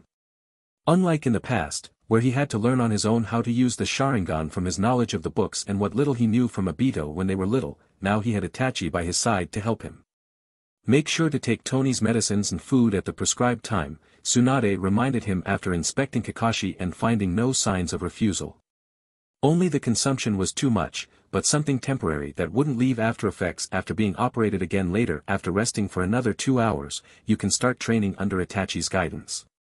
Although we should give you more time to acclimatize, I'm afraid we don't consider that the news of your return could reach the ears of Black Zetsu. So tomorrow you will have to leave with Tony and company to deal with that fellow. Understood. Kakashi affirmed, but then hesitated for a moment before speaking. "Are you sure it's okay to bury Obito in the village cemetery?" When he learned that his expected meeting with Obito was intercepted by fate, he was numb until it was also revealed that they retrieved his body, all in consideration of his feelings.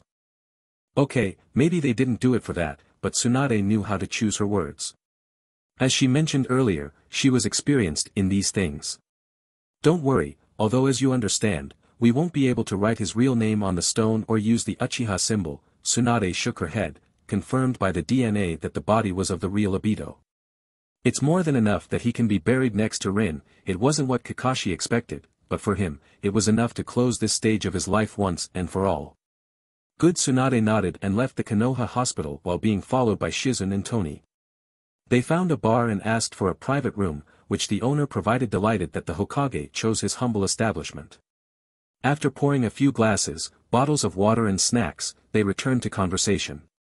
"Do your thing, Tony," Tsunade told him as she handed him the water bottles to transform into good drinks, saving some of her money to gamble with later. "So, which ninja do you plan to take with you tomorrow?" "I'd like to bring, besides Kakashi and me, Itachi, Guy and me." Tsunade finished instead. "It's not possible, with the Colosseum, the conditions were in our favor, but I can't be absent from the village easily. We don't know how far that rat will be hiding. Besides, don't you want to take Tayuya or Karen with you? The infernal hearing that Tayuya now has could be very useful to help you locate him, and the skills that Karen awakened would be of great help to prevent him from running away." "As much as I would like to, I can't do it," Tony denied with a deflated expression. "This morning Tayuya woke up and threw up in the bathroom. I think he got sick, or maybe his gourmet cells are going through another round of adaptation. In any case, I'd rather leave Karen to take care of her while I'm gone." The cup Tsunade was holding suddenly cracked and Tony looked at her in surprise. "Is something wrong?" Tony asked as he looked at his own glass. "Are the glasses defective?" Shizune seemed to notice something and looked at Tsunade with wide eyes. "It's nothing, I just held back a sneeze," explained Tsunade as she replaced her glass with a calm expression, but if one examined her gaze closely, one would see that she was very surprised. "Do you feel sick?"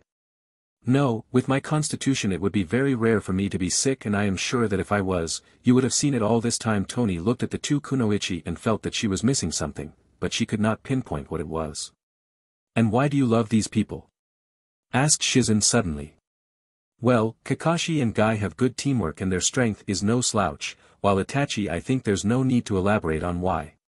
Still, I'd appreciate it if you'll control Team 7 when we leave tomorrow." "And why is that?" Tsunade raised her eyebrow. "Are you really asking me?" Tony was not far behind and also raised his eyebrow, making it clear that everyone present knew why he said it.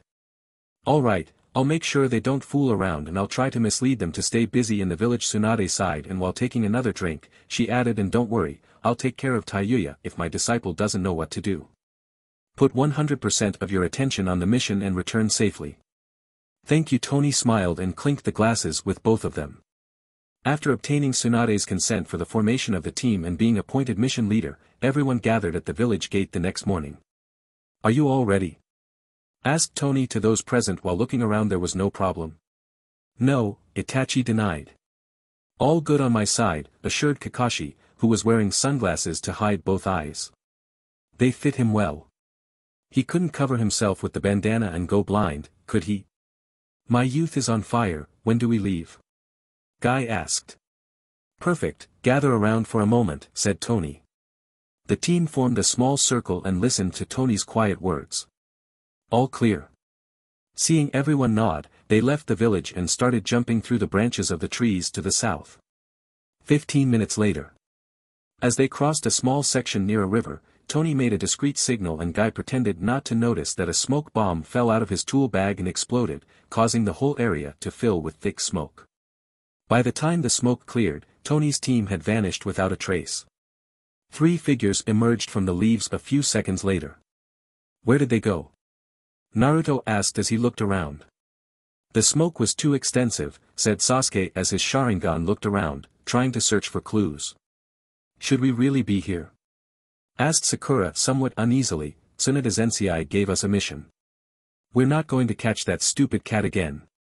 Complained Naruto, who had nightmares of when they started having those kinds of missions. Meanwhile, back in Konoha. The clones have dispersed, we can leave now, said Tony as they left the Echimichi clan's barbecue place. I didn't expect those brats couldn't sit still, Kakashi denied. How did they find out? Sasuke and Sakura must have connected pieces somehow, Itachi commented. How are we going to find the target? Guy asked, rubbing his belly with satisfaction after eating a good portion of meat courtesy of Tony. Give me a moment, Tony told them as he closed his eyes. System, use the summoning ticket I have to summon. The summoning has been successful and the summoned creature is approaching the host. Reminder: the creature has a time limit in this world. The ninjas watched as a white owl approached Tony and landed on his shoulder, pecking his ear in greeting. Meet Hedwig, he said as he pulled out a sausage and gave it to the owl. A summoned beast? Kakashi asked, how many summoning contracts do you actually have? Although it's a summoned beast, it's not in the sense you might be thinking. And how will it help us?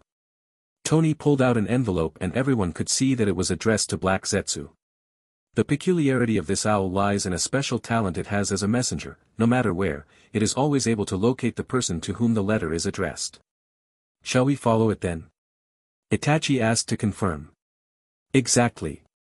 Also, I should point out that we can't use it for more than a few hours, so we'll have to go full speed once I release it. That's why we ate so well, right? Kakashi realized. Yeah, so let's hurry up. Ready? Tony handed the letter to Hedwig and after a couple of laps on top of them, she shot off in a specific direction. Let's go. Let's show the power of our youth, Guy shouted to them. The 4 jumped up and hurried after the white owl. 3 hours later, due to the intense and constant energy level employed, Tony had to share some energy bars he had prepared in advance as they continued to run. The chase lasted 7 hours, with only a brief break when Hedwig stopped to drink water from a lake and catch some mouse to replenish her strength. At the end, they heard the owl's cry in the sky as it began to circle, clearly trying to locate its target in the area. All alert, the target is close, whispered Tony as he followed Hedwig with his eyes. Activate the hidden communicators and get ready to act. Remember the information and the plan. In the meantime, in a cave in the area. Is that an owl? 𝒏𝒆𝒑 interrupted his discussion with the white zetsu. What's strange about it? It's probably hunting in the area. It's not the first time we've seen one. No, it's circling in the sky. That's not normal. These birds remain at rest until they hear the sound of possible prey. Look, it looks like it's holding a letter in its feet. Maybe it's a trained messenger bird. Who uses owls and letters these days? Discarded �𝒆𝒑. Everyone uses messenger eagles and scrolls. Hey, I think it's getting closer to us. Could it be that the letter is for us? Don't be silly, who the hell would write to us like this? You're right, it's not like we have many friends to speak of. Shut your mouth. He's here. They watched as the owl approached, looked at them closely as if to make sure it was the correct recipient, and dropped the letter, which landed right in front of them. Then it turned and flew away. See? I told you it was for us. Shut up. Shouted �𝒆𝒑 at the white man, staring at the letter from afar in confusion. Who could know about him? Maybe it was a letter from that underling of Orochimaru's, Kabuto. And how the hell did that owl manage to find him? Wait, someone is coming. Keep quiet and let's hide for now, said Zetsu Black. But the letter. Black Zetsu took control to close the white Zetsu's mouth and dived to the ground, trying to hide his presence. Everything was too suspicious and coincidental, it was better to be cautious. Guy and Tony appeared seconds later, looking at the letter. Was it a decoy? Guy asked, seeing that the recipient of the letter had not been found. It seems that the information we received this time is false. The owl is not the means used by Akatsuki to communicate, Tony denied, while behaving as if he felt disappointed. The cave seems to be clean, there is no smell of any animal, let's rest a little and go back. Okay, Guy nodded, sitting down on the ground and taking out the water canteen. Did you hear the latest news? Asked Tony after drinking from his own canteen. What news? Sannin Jiraiya attacked Amigakure and fought the leader of Akatsuki. Yes, I heard it from the higher-ups. What you may not know, is that he apparently stole something from them. Some sort of gigantic statue that is said to have belonged to the Sage of the Six Paths. Tony boasted of having unique intelligence. Zetsu was listening with little interest, but now the two Konoha ninjas certainly had his full attention. Do you think it's true? Guy expressed with serious doubts, something that big is not easy to take with you, and the Sage of the Six Paths has always been a legend. Maybe it's just a statue from some ancient civilization. I'm not clear on the details either, an acquaintance only mentioned some fuinjutsu of the Uzumaki clan. Tony shook his head. Black Zetsu's mind began to work at full speed. If it had been any other type of fuinjutsu, he would scoff if he was told it would have the slightest effect on the Geto Mazo, but if it was some inheritance from the Uzumaki clan, he could no longer be so sure. It's no use knowing that, Guy commented, the superiors must have taken that thing to some secret location to study it, and it's not good for us to talk about this outside the village. We're alone, what's the problem? Tony dismissed, besides, I actually know where it is. Really? Wow. Even Zetsu was surprised. Maybe his bad luck was reversed at the last moment.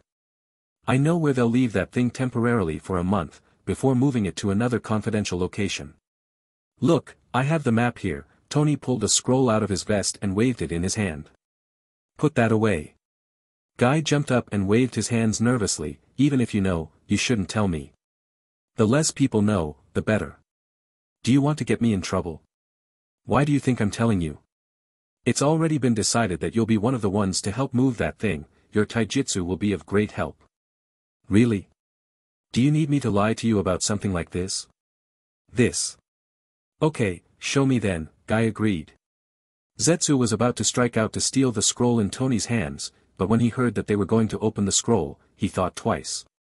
Perhaps he could spy on the contents without being seen. This way, the disappearance of these two ninja would not alert his superiors, believing that the information had been leaked. Thinking about it and making sure by his senses that the two were not paying attention and were concentrating on the scroll, Zetsu quietly poked his head up to reveal his nose and no more. I can't see the critical information, he thought as he only looked at the top of what was evidently a map. The middle and bottom were blocked by the shoulders and backs of the two ninjas. Guy suddenly turned his head. What happened? Tony looked suspiciously behind him as he hastily put the parchment away. I think I saw a pair of eyes, Guy commented as he scratched his head, not quite sure of his own statement. Maybe it was a rat, I'm not sure. Well, it could be that there was some vermin and we scared it off with our arrival, causing it to hide at the bottom of the cave. I guess. After examining in that direction for a while and seeing that there was nothing, Guy shook his head. I think I'm being a bit paranoid, but we'd better stop talking about sensitive subjects today. After we rest and regain our strength, let's go back to the village and tell me all about it there. Fine by me, just. Blargsa. Tony nodded, and suddenly, a tree root shot out of the ground and pierced his abdomen, causing a huge bleeding wound that shattered all his internal organs. Due to the narrowness of the cave, he was unable to dodge and the light in his eyes died soon after. Tony. Guy looked at the tree root in surprise and confusion. Mokutan. That's not possible. Unfortunately, he didn't have much time to think when several more roots sprouted from the ground and blocked the entrance to the cave. Snapping out of his stupor, the first thing Guy did was not to run, but to rush towards Tony's corpse to retrieve the scroll with vital information for the village.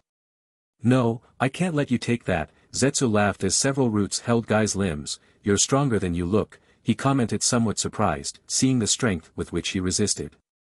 "Akatsuki." Guy saw Zetsu's characteristic robe and I couldn't help but blurt out, "So the information wasn't false. You really use owls to communicate?" Of course, why not? Black Zetsu didn't care what Guy said, he just impaled him like the other ninja with a little more effort. "Idiots, never talk about confidential information. I don't know how you should have graduated from the ninja academy." He remembered a bit of information about these two. One was a jonin who could only use taijutsu and the other was more of a cook, but he was the one who took Naruto after fighting Sasuke. "Hey, after retrieving the scroll, take the letter too," White Zetsu reminded him. "It looks like it was really for us according to their conversation, yes?" Zetsu Black was also interested, and at a glance I could be sure that the letter was ordinary in any sense, without posing a threat to him. It only had a small seal to ensure that the person opening it had chakra, otherwise the contents would be destroyed. After approaching Tony's corpse and taking the scroll, he turned and picked up the letter on the ground. He didn't even bother to remove the roots, leaving the two bodies suspended in the air. He opened the scroll and saw the location. A secret base in the land of 𝒌. After confirming the information, he put the map away. Once he was done with everything here, he would hurry over there. "Whose letter is it?" asked the White Zetsu. "Does it have a return address?" "Don't be stupid, who would give away something like that?" denied the Black Zetsu as he poured a small amount of chakra into the seal to dissolve it. Once the seal was gone, he took the paper out of the envelope and unfolded it. "Huh. I can't believe it was so simple," Kakashi sighed when he saw the Zetsu standing still. 15 plans with variants studied and the first one was the good one. "Well, sometimes having too much information can be counterproductive," said Guy. Only instead of his youthful and motivated attitude, he had a cold and serious expression. With 2 Mangekyo Sharingan swirling in his eye sockets. "Well, Guy's not much of an actor, so you had to take that role while he was watching the surroundings, Itachi," commented Tony with a shrug. "How else would we get you to cross glances with him and submerge him in your strongest genjutsu? Let's not waste time, Kakashi, do it." Itachi didn't know how much he could hold a creature like Zetsu. Just to be sure, he actually used a simultaneous double illusion on the White Zetsu and the Black Zetsu separately. In other words, he was consuming chakra worth 4 Kage opponents to be sure. Kakashi nodded and closed his eyes. When he opened them, his Sharingan had changed. Kamui. A space whirl caught the 2 Zetsus, twisting unnaturally until they disappeared next to a piece of the ground. Kakashi's eyes started to bleed from his body's reaction to the effort and his chakra bottomed out as soon as he finished the technique. "It's much more demanding on the 2 of them," he complained while enduring the aftermath. Ding. The host has complied. "Eat the medicine and my food," Kakashi Tony reminded him, ignoring the system window. Yes, Kakashi closed his eyes, but still took out what he needed and started to recover. "I'm starting to understand why you were so worried about Zetsu," Itachi commented. When he saw that he resorted to the Mokuton on the illusion, his perception of the danger level grew 3 notches. Tony grimaced at Itachi's comment. "It seems that explaining the danger of the 10 tails and so on can't push this genius of the Uchiha clan enough." "Guy!" Tony shouted from the cave, "It's over now, come and take care of helping Kakashi later to go back to the village. Since these 2 are working too, let them support each other." Did everything go well? As a qualified jonin, Guy remembered all the countermeasures they had planned, so he was quite incredulous at the sudden victory. "You can trust me, Kakashi. Let my youth show you the way. You don't need to shout, your voice reverberates in the cave," Kakashi said helplessly as he covered his ears. "Oops, sorry," laughed Guy, feeling a bit bad for barging in on his rival's recovery. "What do we do now?" Itachi asked. "We go back to the village and once Kakashi recovers, we'll give him back his original right eye and destroy Obito's first eye under your testimony," explained Tony. "Once we're sure that everything is fine and the other eye has been grown in the lab, we'll repeat the operation and Black Zetsu will be trapped forever in the Kamui dimension.